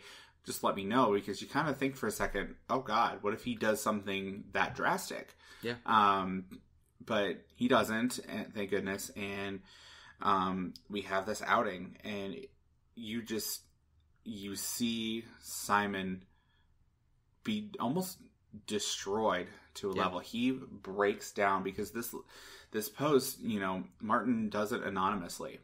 Yes. And he posts it as anonymous as, you know, he's gay, and, you know, talks about, you know, let's focus on this essentially, versus, you know, what happened with Martin, which was still pretty epic. So they can probably tell that was him that posted it. But just, you see this level of destruction in his soul. His world, as he knows it, has come to an end, because he writes earlier in the movie in one of his emails to Blue and says, I want to hold on to myself for a little bit longer. And I'm going to go to the happy moment real quick before we got real dark and stuff. This was so talking hilarious. about waiting until after graduation, waiting until he goes to college, and it breaks into this transition of Whitney Houston's I Want to Dance with Somebody, which is an essential gay theme. And it flashes to Simon at college putting up all these posters of Whitney and is it Pete Wentz? I don't remember. I know I saw there were a couple drag queens on there. There was a couple drag queens. Whoever the lead singer of Panic at the Disco is, because they hit on it earlier that that's how he knew that Simon knew he was gay. But all these posters, and then you get this full on like La La Land movie musical dance sequence to I Want to Dance with Somebody. Everybody's in a bright rainbow colored shirt, and Simon's just in like this gray. And he walks out of his dorm, down through the building, and out into the front quad, I guess. And it's just this full, overly flamboyantly gay dance sequence, which I was living for. I thought it was freaking hilarious. I'm like, just it's really playing to that gay audience. Like, yes, we love our gay musicals. Yes, we love a good dance break. But it was so random and hilarious. Oh, it doesn't fit into this movie, and I think that's why I like it so much, is because they went to that place of, and then he even ends, he's like, okay, maybe not that gay. Yes. Like, and it's showing you, he's not even sure how gay he is. Like, he's kind of questioning, and, you know, at that moment, he's thinking there's, like, levels of, like, I can be this or this, and he doesn't really know, but he just knows, you know, that he's fallen into this category, and I love that, because we did skip over that, and I was laughing the whole time just because it was hilarious. It was so fantastic. But this poor guy, he is essentially seeing his world begin to crumble around him. His friends, his sister too comes in, and it's like, I've reported it. They're gonna take it down, and he's like, it's the same concept of like, it doesn't matter. It's there. It's there. People have seen it. It's over. Yeah. And I loved this actress. Yeah. I've seen her in a couple things. She's not been in a ton. But the character's name is Nora. It's Talitha Bateman. Yeah. And I'm curious as if she can't be her older sister, Leah Bateman. She was in, let's see. Oh, that's where she's from. Geostorm. I'd seen her in Geostorm. She was the younger, the daughter. She's been in just a handful of things, but has not really done a lot. She was in The Fifth Wave, if you've seen that. That seems like, yeah, there's a lot of movies that I'm looking at right now. Annabelle movie too, which was... But she's definitely got a place. She's a very strong actress, but she comes in as the sister and is like, you know, you could deny it. Like, she's trying to help, and she's trying to make it better for him because she knows that he's hurting, and she knows that this is an awkward, uncomfortable situation. And he reacts very much like you would expect someone to react. Like, he's lashing out at her. He's mad that he's mad that it got posted. He's not mad at her. No. But she runs out crying, and she doesn't know what to do. And then he falls into this just emotional spiral. Yeah. So his friends are trying to reach out. They text him, and he hangs up on Leah very abruptly, and they're just like, you see him break down, and it's one of those moments that it hits you right in the heart, because you can see the devastation on his face and what he's gonna have to experience, and it essentially forces him into having to come out to his family.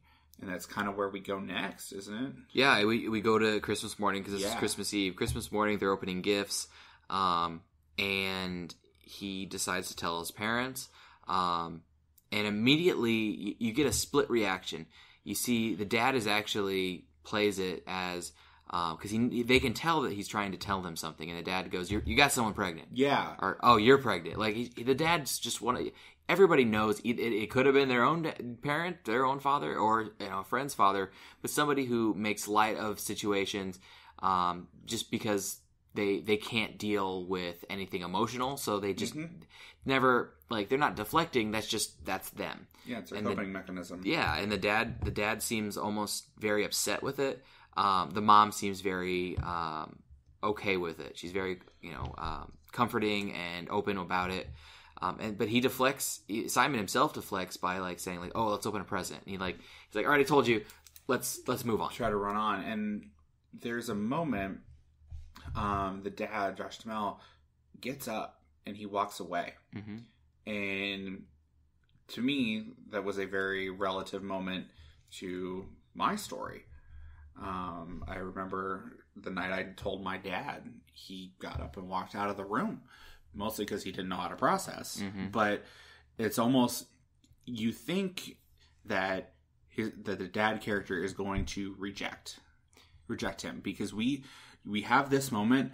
We don't see that full circle until the end on how his reaction actually is, whether that is acceptance or whether it is whether it's denial. So it's a very big moment to me, and I don't think a lot of people will see it that way. They just see it as, oh, he needs to go get some air and breathe because his son just came out.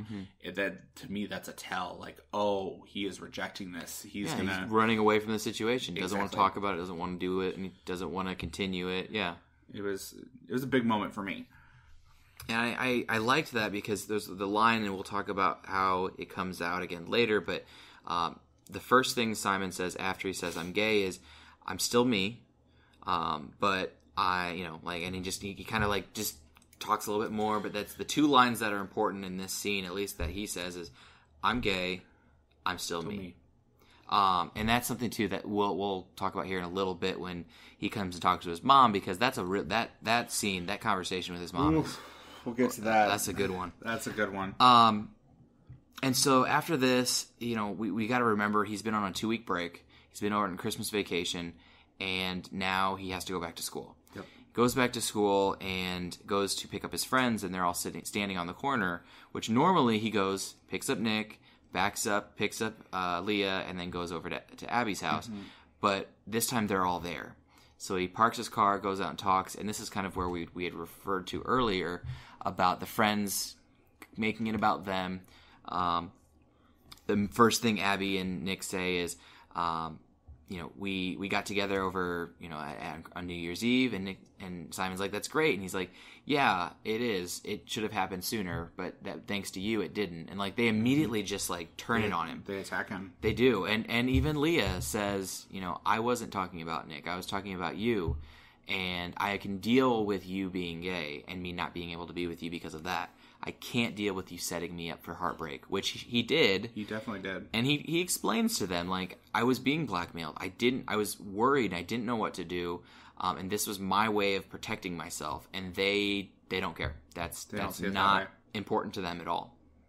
So you see him, and again, there's the foundations of his life that he explains in the first 10 minutes are crumbling. Yeah. Losing his friends. He's lashed out at his sister. His mom and dad. His dad apparently at this point in time has a reaction of, we're not sure, but like you said, insinuates that he's not dealing well with it. And he no longer has anything really going for him. On top of this, he sends a message to Blue of saying, you've probably been gone. You're going to see some things. But I want you to know, like, I need you to stick around, and I really hope you won't. You won't leave. He's like, I think don't leave. You don't disappear. Disappear. Yep. And Blue's response to that is, I saw it. I saw the posts. I can't deal with this. And essentially then the last thread that he had of some form of support, the person that he has fallen in love with at this point is now rejecting him. Yeah. So his entire support system, from his family to his best friends, now to this, this figment of his imagination, they're all gone. He's alone. Yeah. He has just had to go through the biggest thing so far in his life alone. Mm-hmm. He has no one right now to talk to. And Blue deletes his email account because his response is, it says, message failure permanently. And they zoom in on permanently. Yeah. So that just affirms he's gone. He is out of the picture. Is completely gone. So we have this question of who Blue is. He goes to school, and you see everybody reacting because it's the first time he's been at school after this was sent. It seems kind of almost humorous or awkward, but the vice principal's wearing a pride flag pin. To me, I kind of see this as a teacher, that is a way of saying, like, I know things are rough right now. I'm here. And he doesn't make he does a little bit where he says, does a little bit. Where he's like, I said I saw myself, in you. Like, we were really alike. I wanted you to know that I'm not gay. It's like one of those, which that was awkward. But the fact that he was wearing the pin, I thought was kind of a very nice gesture as being an educator of saying, like, I'm supporting you. He goes a little beyond that, and of course, is being humorous, but that's part of his character. Yeah. But we also, when we're back at school, we see everybody giving him the look. We see that people are talking about him because he's the big news that happened over break, and it's a big deal. But we have this scene in the lunchroom where the two bullies who'd been picking on the Ethan character run in dressed up in outfits that resemble both Ethan and Simon, and are just derogatorily making this skit up about them two being into each other, and like the Ethan bully is spanking the Simon character's bully, and very derogatory, very making a big deal, very offensive, very belligerent, and they just don't care. And Simon's reaction to me is not, again, the norm. It isn't. You would not see someone like that. He stands up, charges at these two, and says, "Do you have something you want to say to me?" And calls them out on it. You don't see that. And I really enjoyed the fact that they made him stronger. Yeah. Because any other time, you would have seen him just run and go hide in a bathroom stall. Or run and leave school. But this moment, he stands up, and at this point, this is where we get the theater teacher back in. This is where she goes on the defensive, and she just lets these two have it. Yeah. Calls them out, calls them idiots, just everything. Takes them to the vice principal's office, and just probably gets them suspended. We don't know what actually happens to him, but she calls them out, and it's comical. Just because, it's kind of, the theater teacher's kind of like the sassy black woman. It's kind of the character nature that she has, but she is defending Simon and defending Ethan as well.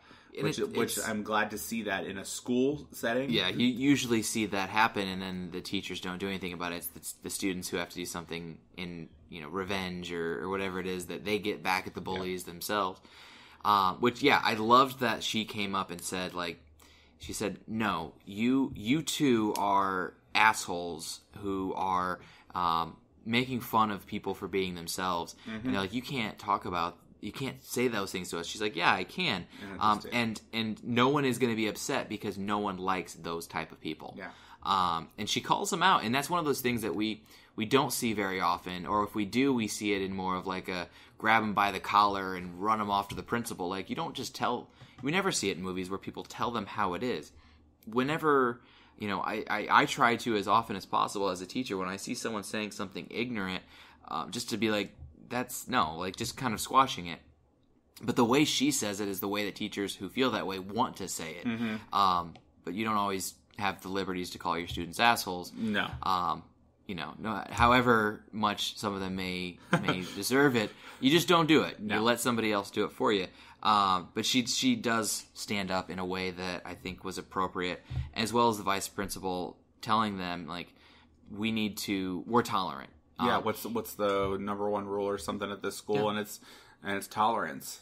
And this kind of leads us into this conversation with Ethan, where I think is another important discussion, because we had talked about how Ethan's character seemed very confident, very stereotypical characteristics of a gay man, but also at the same time, very confident and in his own skin and his identity. And Simon mentions this of, like, you've known since you were 16, and you make it seem so easy. And he's like, no, it's not easy. It's not. Even no matter how much it may seem, you don't see everything that happens. You don't know the background. He goes into how his mom talks to his grandparents every Sunday at dinner, about all the girls he's dating and all this stuff, which in reality does happen. And, you see Ethan really open up about his struggles and what he's going through, and you see the difference in their characters, because so many people, and they kind of play on this just after this conversation between the two of them with the bullies, about just because they're gay doesn't automatically make them interested in each other. Yeah, he says that, your all hoodie wardrobe isn't really my style. Yeah, which I enjoyed. But and it's the truth that just because two people are gay, it doesn't mean they're automatically interested in each other. You wouldn't say it about two straight people. Exactly. Just, you're straight, I'm straight. Oh, we must be dating. I dealt with that in college. I had a friend of mine in college who thought that way. Very small town mindset. Thought, you're gay, he's gay. Why don't you guys date? I am not interested in the person at all. Why not? They're gay. That's not the end all be all. Yeah. So I enjoyed that moment because it was a moment of truth, and it allowed Ethan to learn something more about his community that he is now officially a part of. That there are different types of people, and people go through these different struggles. Some of the same struggles that he's dealing with. So now he's learning a support system of people that he saw in a different light. And this leads us into the first of, essentially 4 conversations that really sum up the entire movie as far as the journey of coming out. We start with the conversation that Simon has with Martin, who's outside the school trying to apologize. Yeah. And it ends, it's not a very long conversation. It's more of a rant, an angry yelling from Simon to Martin about Martin taking away his right to choose when and where and how he comes out. Mm-hmm. And that we never see Martin's reaction to this, and I think that it's important that we don't see how he reacts. It doesn't matter how he reacts because it's not, it doesn't matter at all. We see the camera goes immediately to Simon after he does this and has this conversation with him, and then goes to his car and the anger and frustration that he has because he knows that it was taken away from him. This idea of when you took away my opportunity to decide when, where, and how I was to come out.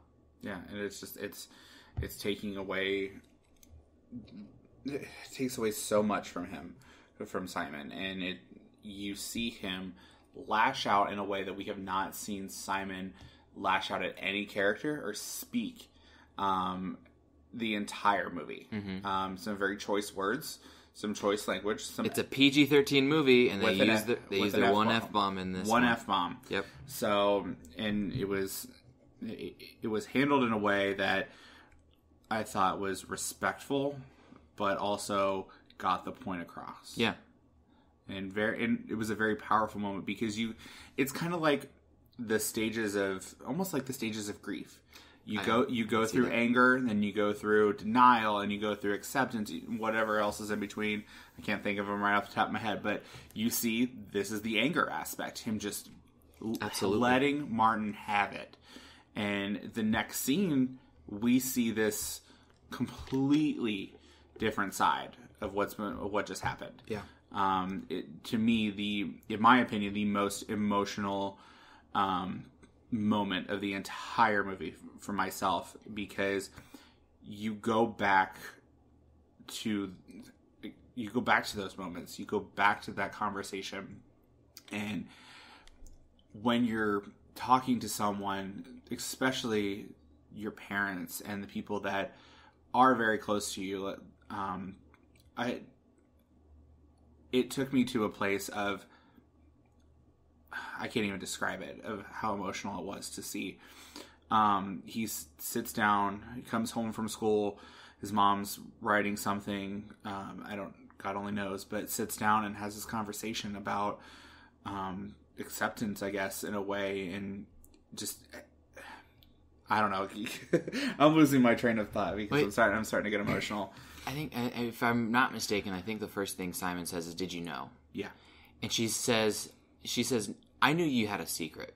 She didn't know what the secret was, but she had mentioned, she's like, over the past couple of years, you have not been the same carefree person you were as a child. Like when you were a kid, you didn't care about anything. You were just happy all the time. And she says that you felt like she said, which is such a powerful line. She says that I could feel when you walked into a room that it was like you were holding your breath. Yeah. That was powerful. And saying, like, I didn't know what was wrong. I didn't know what it was that your secret was, or why you were holding your breath, or what that weight on your shoulders was. But she says, now you get to breathe. Now you get to be you.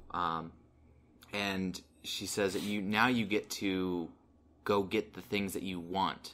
You don't have to try anymore to placate others or put up a front in order to fit a mold. You just get to be you now. You get to be you, and that's such a huge thing for anybody who is dealing with this acceptance level of who they are and who they love and what they're feeling.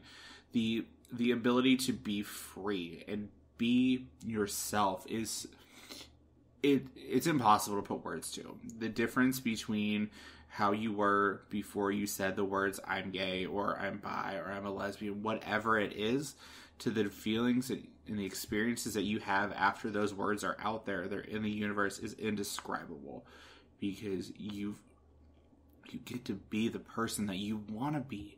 You don't have to work so hard to put on this front of, oh, I'm straight, I want everybody to know that I like girls, or I like boys, whatever. You don't have to hide anymore.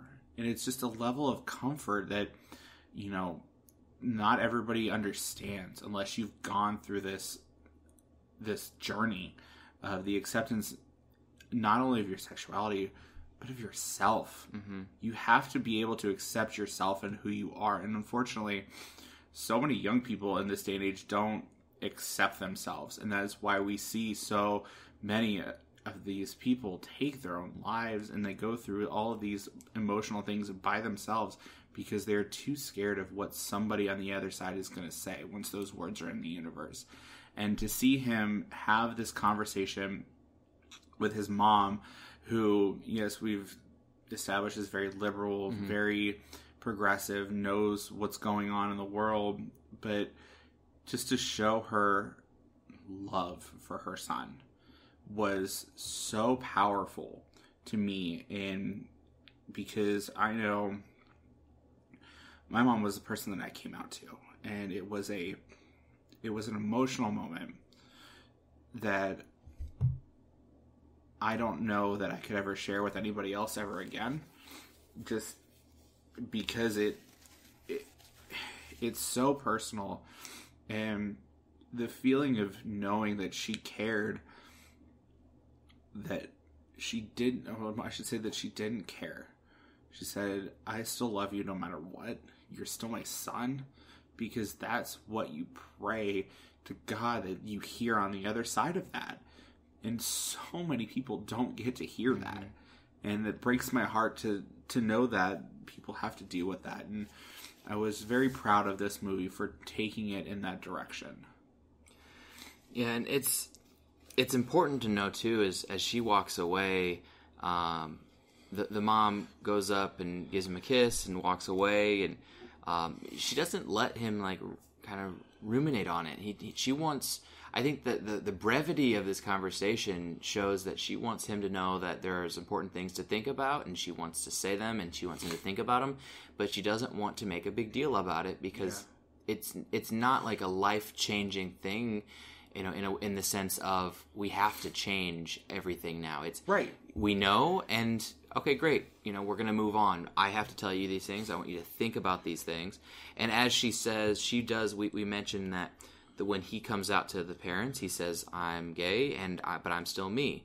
And she's like, but I want you to hear that too. Yeah. You know, you've said it, love that. But I want you to hear it. And, you know, and that conversation gives him confidence moving forward through the rest of the movie that I don't know if he'd be able to without having that conversation. I don't think so. You know, he would probably sit in this kind of middle ground of a couple people being okay with it, but a lot of people not. And not necessarily questioning if he should be, or not coming out because he didn't have the choice, but if he could have done something different, or he accepts what is, and then after this conversation goes and meets up with Leah, and this is where he talks to her. We find out that she was more upset that he didn't come out to her first, as opposed to Abby, which we never really said why, but he felt that Abby, he'd known for 3 months, 6 months, and he'd known Leah for 13 years, and he didn't want what he had with Leah to change. Mm-hmm. You know, the best friend who he didn't want to lose as a result of life changing, because he always talks about that throughout the movie. He doesn't want things to change. He wants just to be able to tell people, but he's worried as soon as he tells people, then they're going to see him differently, and life is going to be different. He wants things to be the same.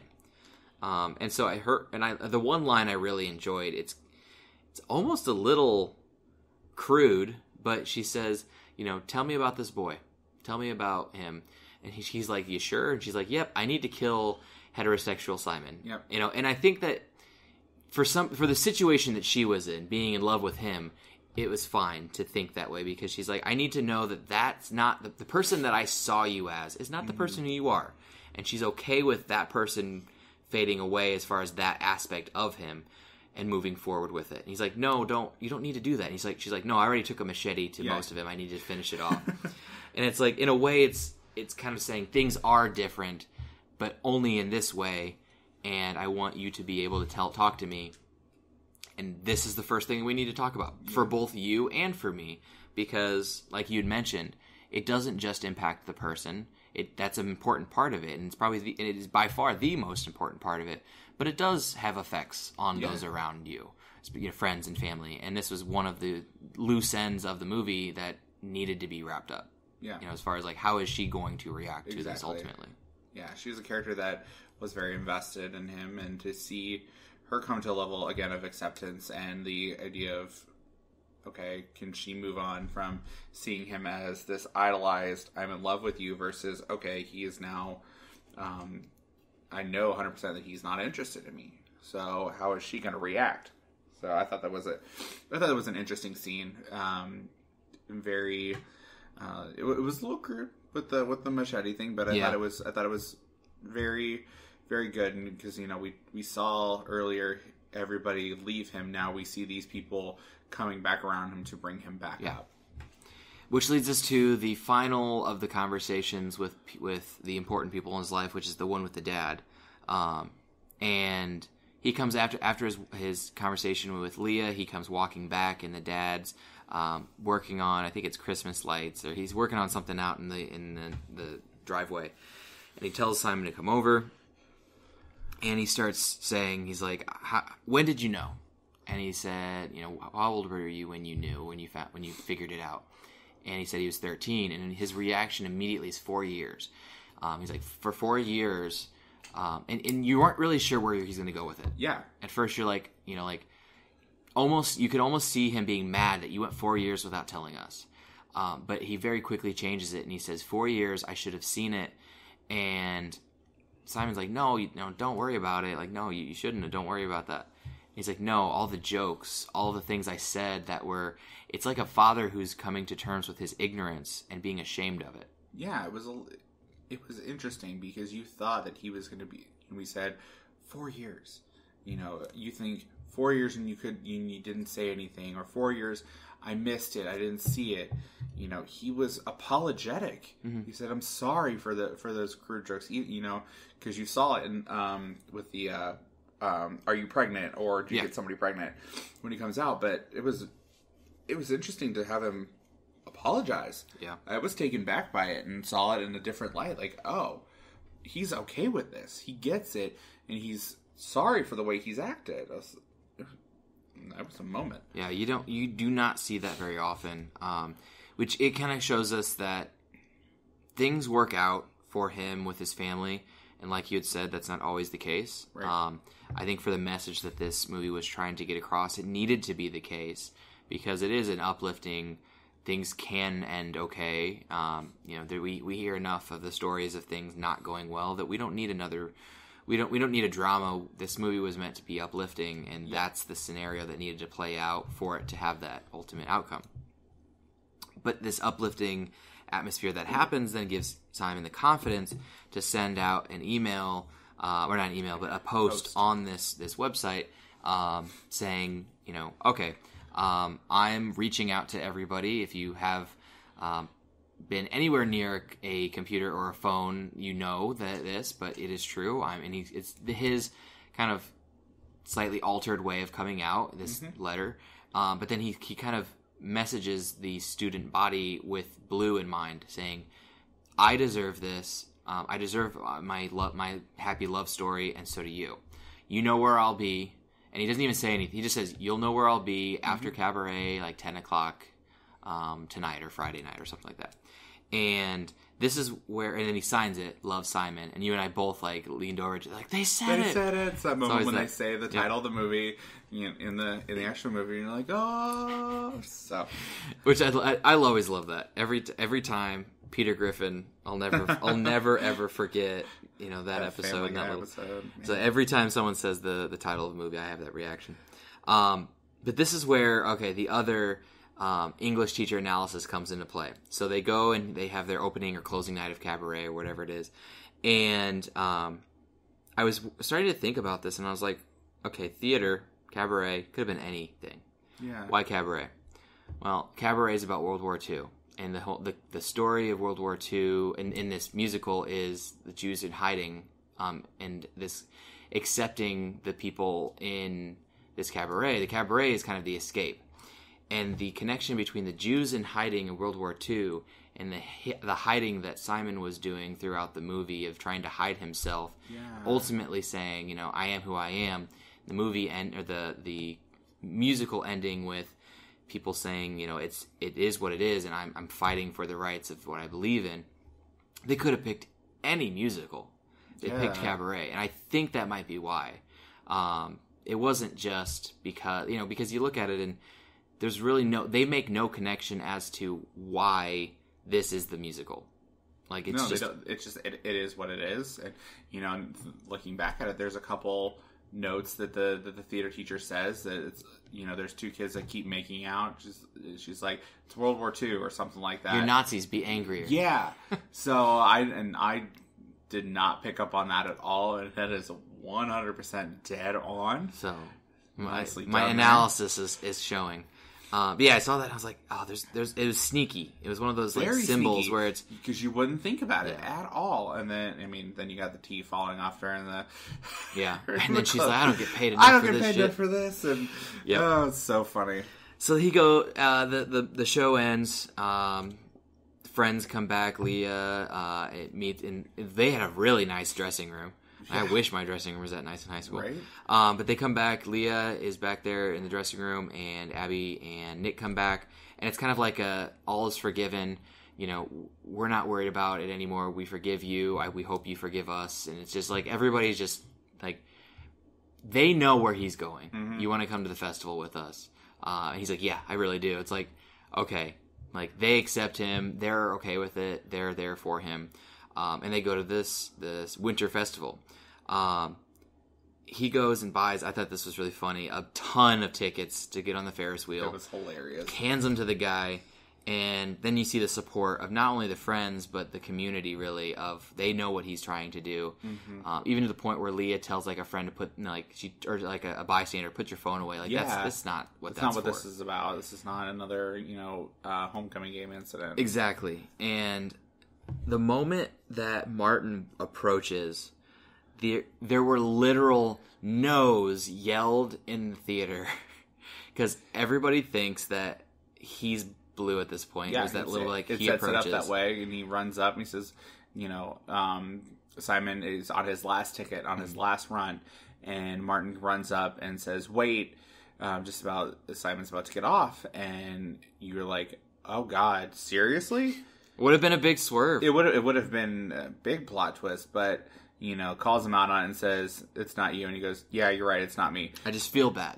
You feel bad, and this is kind of his way of apologizing, and he says that this is my way to apologize to you for making you go through this. So he pays for the last, pays $4 for another ride through, and he goes on another trip through the Ferris wheel. I don't know how he's not sick or vomiting, because after all those tickets, I think I would be nauseous. It would have been there for a couple hours at least. And there's still, I expected to see, the group start to thin. Yeah, I thought so too. People to walk away and give up because you're on the last one. It's not going to happen. Slowly you see people walk away, and all that you have left are his three friends until he gets off. But what happens is not what you expect. Yeah, they go to pin the him in again just to say your last one, and Brahm shows up and he says, "Hey, can I sit with you?" And he goes, "I'm waiting for somebody," and he says, "I know."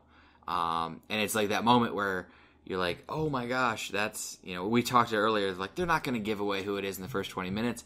They actually do. They did. And it makes perfect sense. And he says, "Well, what about, the Halloween party?" And he's like, "I was drunk. I was confused. It ended right after you left. Yeah. Like nothing happened really." and they go up on the Ferris wheel, and he said, like, I wasn't going to come until, like, as I was approaching you just now is when I knew I needed to. Mm-hmm. Like, he wasn't going to. He wasn't ready. He didn't feel like he was okay with it. But they talk for a little bit. They get to the top of the Ferris wheel, and then it's, like, very awkward, very stereotypical, like, oh, yeah. Awkward. And they kiss, and everyone's cheering, and in the theater, everyone's cheering, and I was like, okay. Like, I don't know, like... him approaching and talking was the moment I needed for this to be closure. I didn't need them kissing. Not that I was uncomfortable with it.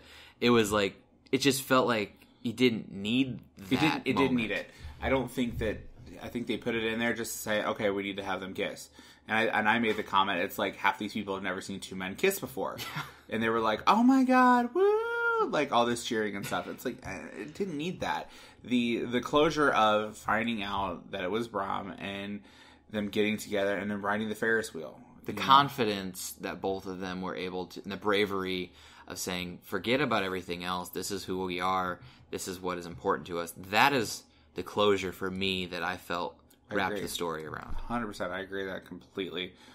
I thought it was just the kiss was just extra and it wasn't needed. But, I mean, put it in there. Why not? Yep. And I don't know if you noticed this, but as they were, so right after the kiss, they had like a pan up, and I noticed that everything was blue. Mm-hmm. And I was like, that's a nice little, very subtle imagery of like blue cotton candy, blue lights. A lot of people were wearing blue. And it was just like, they didn't bring any attention to it, but that was kind of, what was there. And then it kind of is like 2 weeks later, like here's how everything wraps up. Yeah. And they go and he picks everybody up. He goes down for breakfast. His dad and everybody, and life is normal again. It was just how it was in the beginning, and that's what he wanted, to be the same as it was. Yep. And it was very much the same as it was. So he, eats whatever his sister is making, and he leaves, goes to start the process of picking everybody up. And then we hit the coffee shop, and he makes a point to say we drink a lot of iced coffee. We see this this shot of the is a drive-through coffee shop of the barista handing a tray of coffees over to Simon.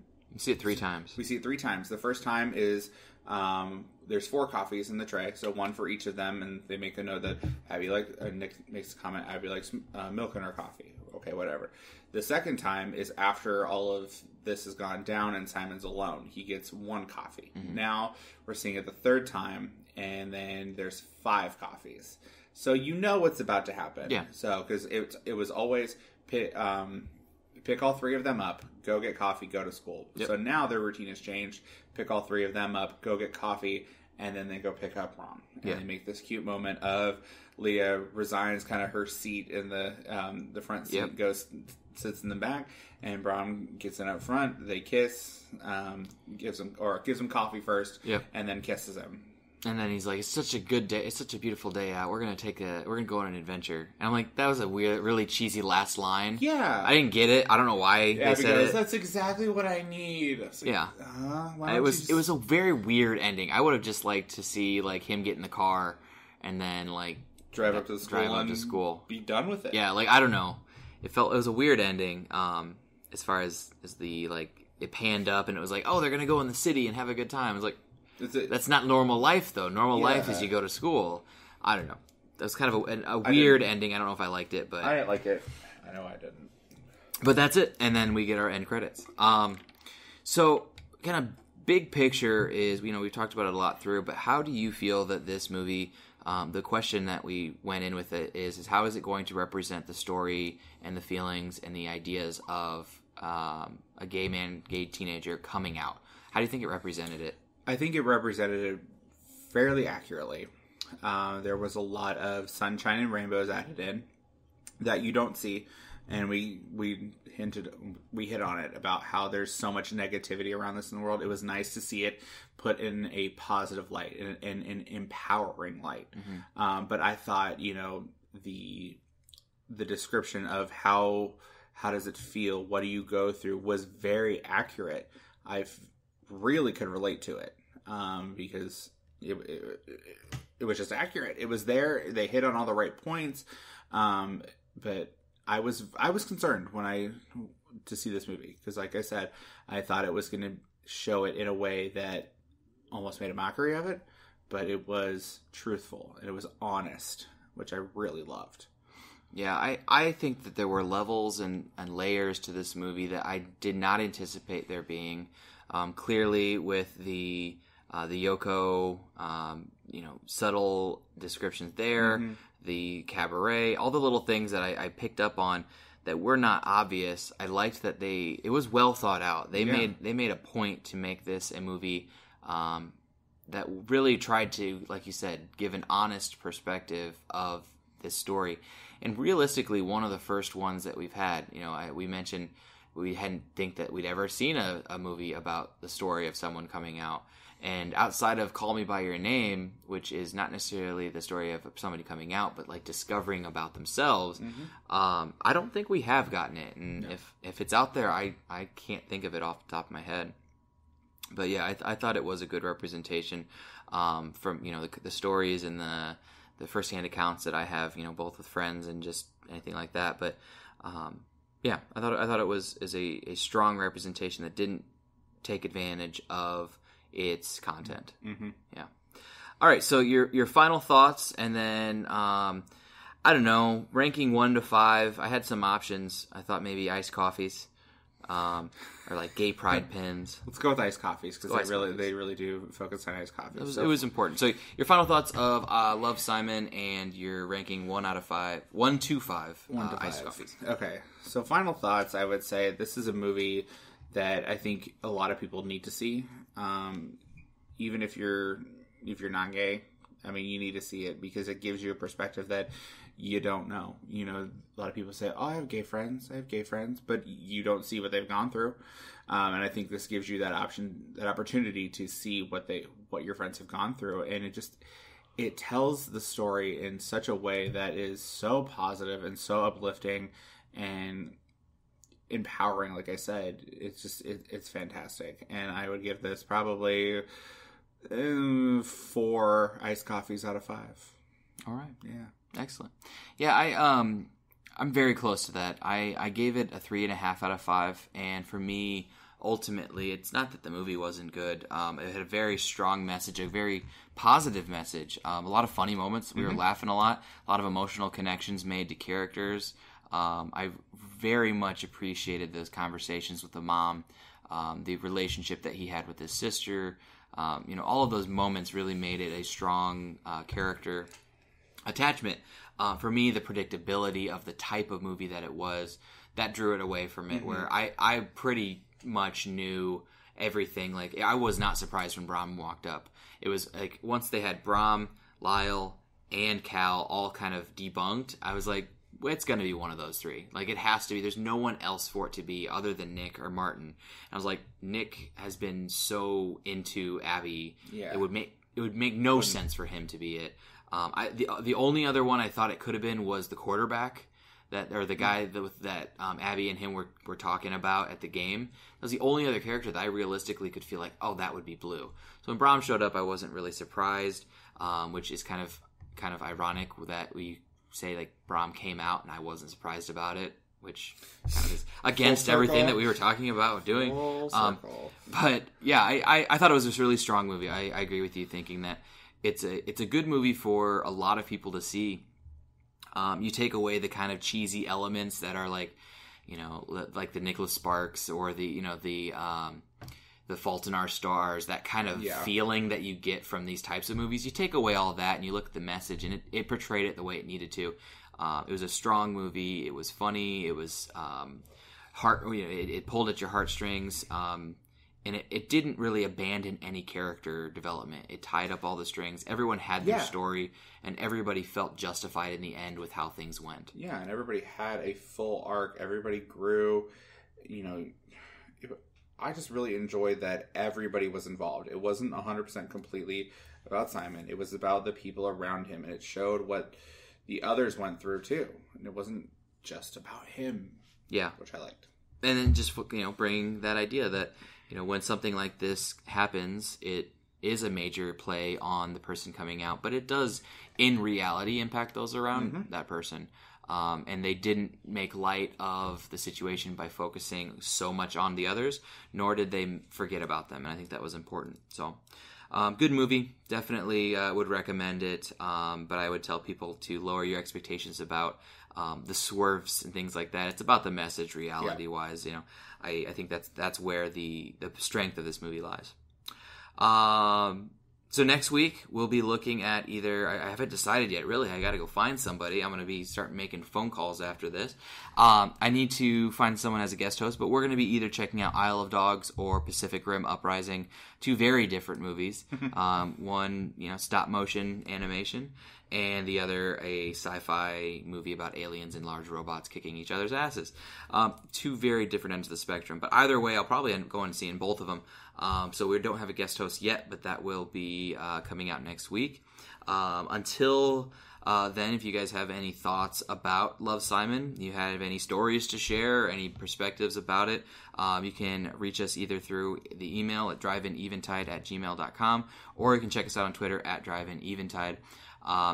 Nick, thank you very much for coming on. This is a very personal story, yes, and the connection that you had to it. Putting that out there for everybody, you've it's not like you came out on this, but you shared stories that you don't share with everybody, and I appreciate that, and I really respect that. It was great for me to be able to kind of look back on those experiences, because they were a long time ago. I was 18 when I came out. I'm 31 now, so looking back of remembering what it was like to be that closeted kid, I had to think about it. I had to remember those feelings, and then seeing those actions happening on the screen it brought it all back. And I'm a very confident, proud gay man, but to remember what it was like was very enlightening to me. So I really appreciate the opportunity to be able to come on here, not only talk about the movie, but kind of tell my story a little bit. Well, we're going to get you on here again here soon, and we'll make sure that we have another. We had mentioned the Life of the Party as maybe being the next one that Nick comes on for, and that one is not going to get as real. We're just going to talk about funny Melissa McCarthy shtick and what she does. But again, thanks for coming on. It was absolutely one of our longer episodes, and I think hopefully we get a lot of people listening to it. It's really important. This is definitely going to go down as one of the more important episodes that we've recorded. It's been fantastic. All right, so until next time, everybody. Make sure that you go and check out Love, Simon, and let us know what your thoughts are on it. Be very interested to see what everybody thought. Until then, though, drive home safe, everybody. We'll see you next time.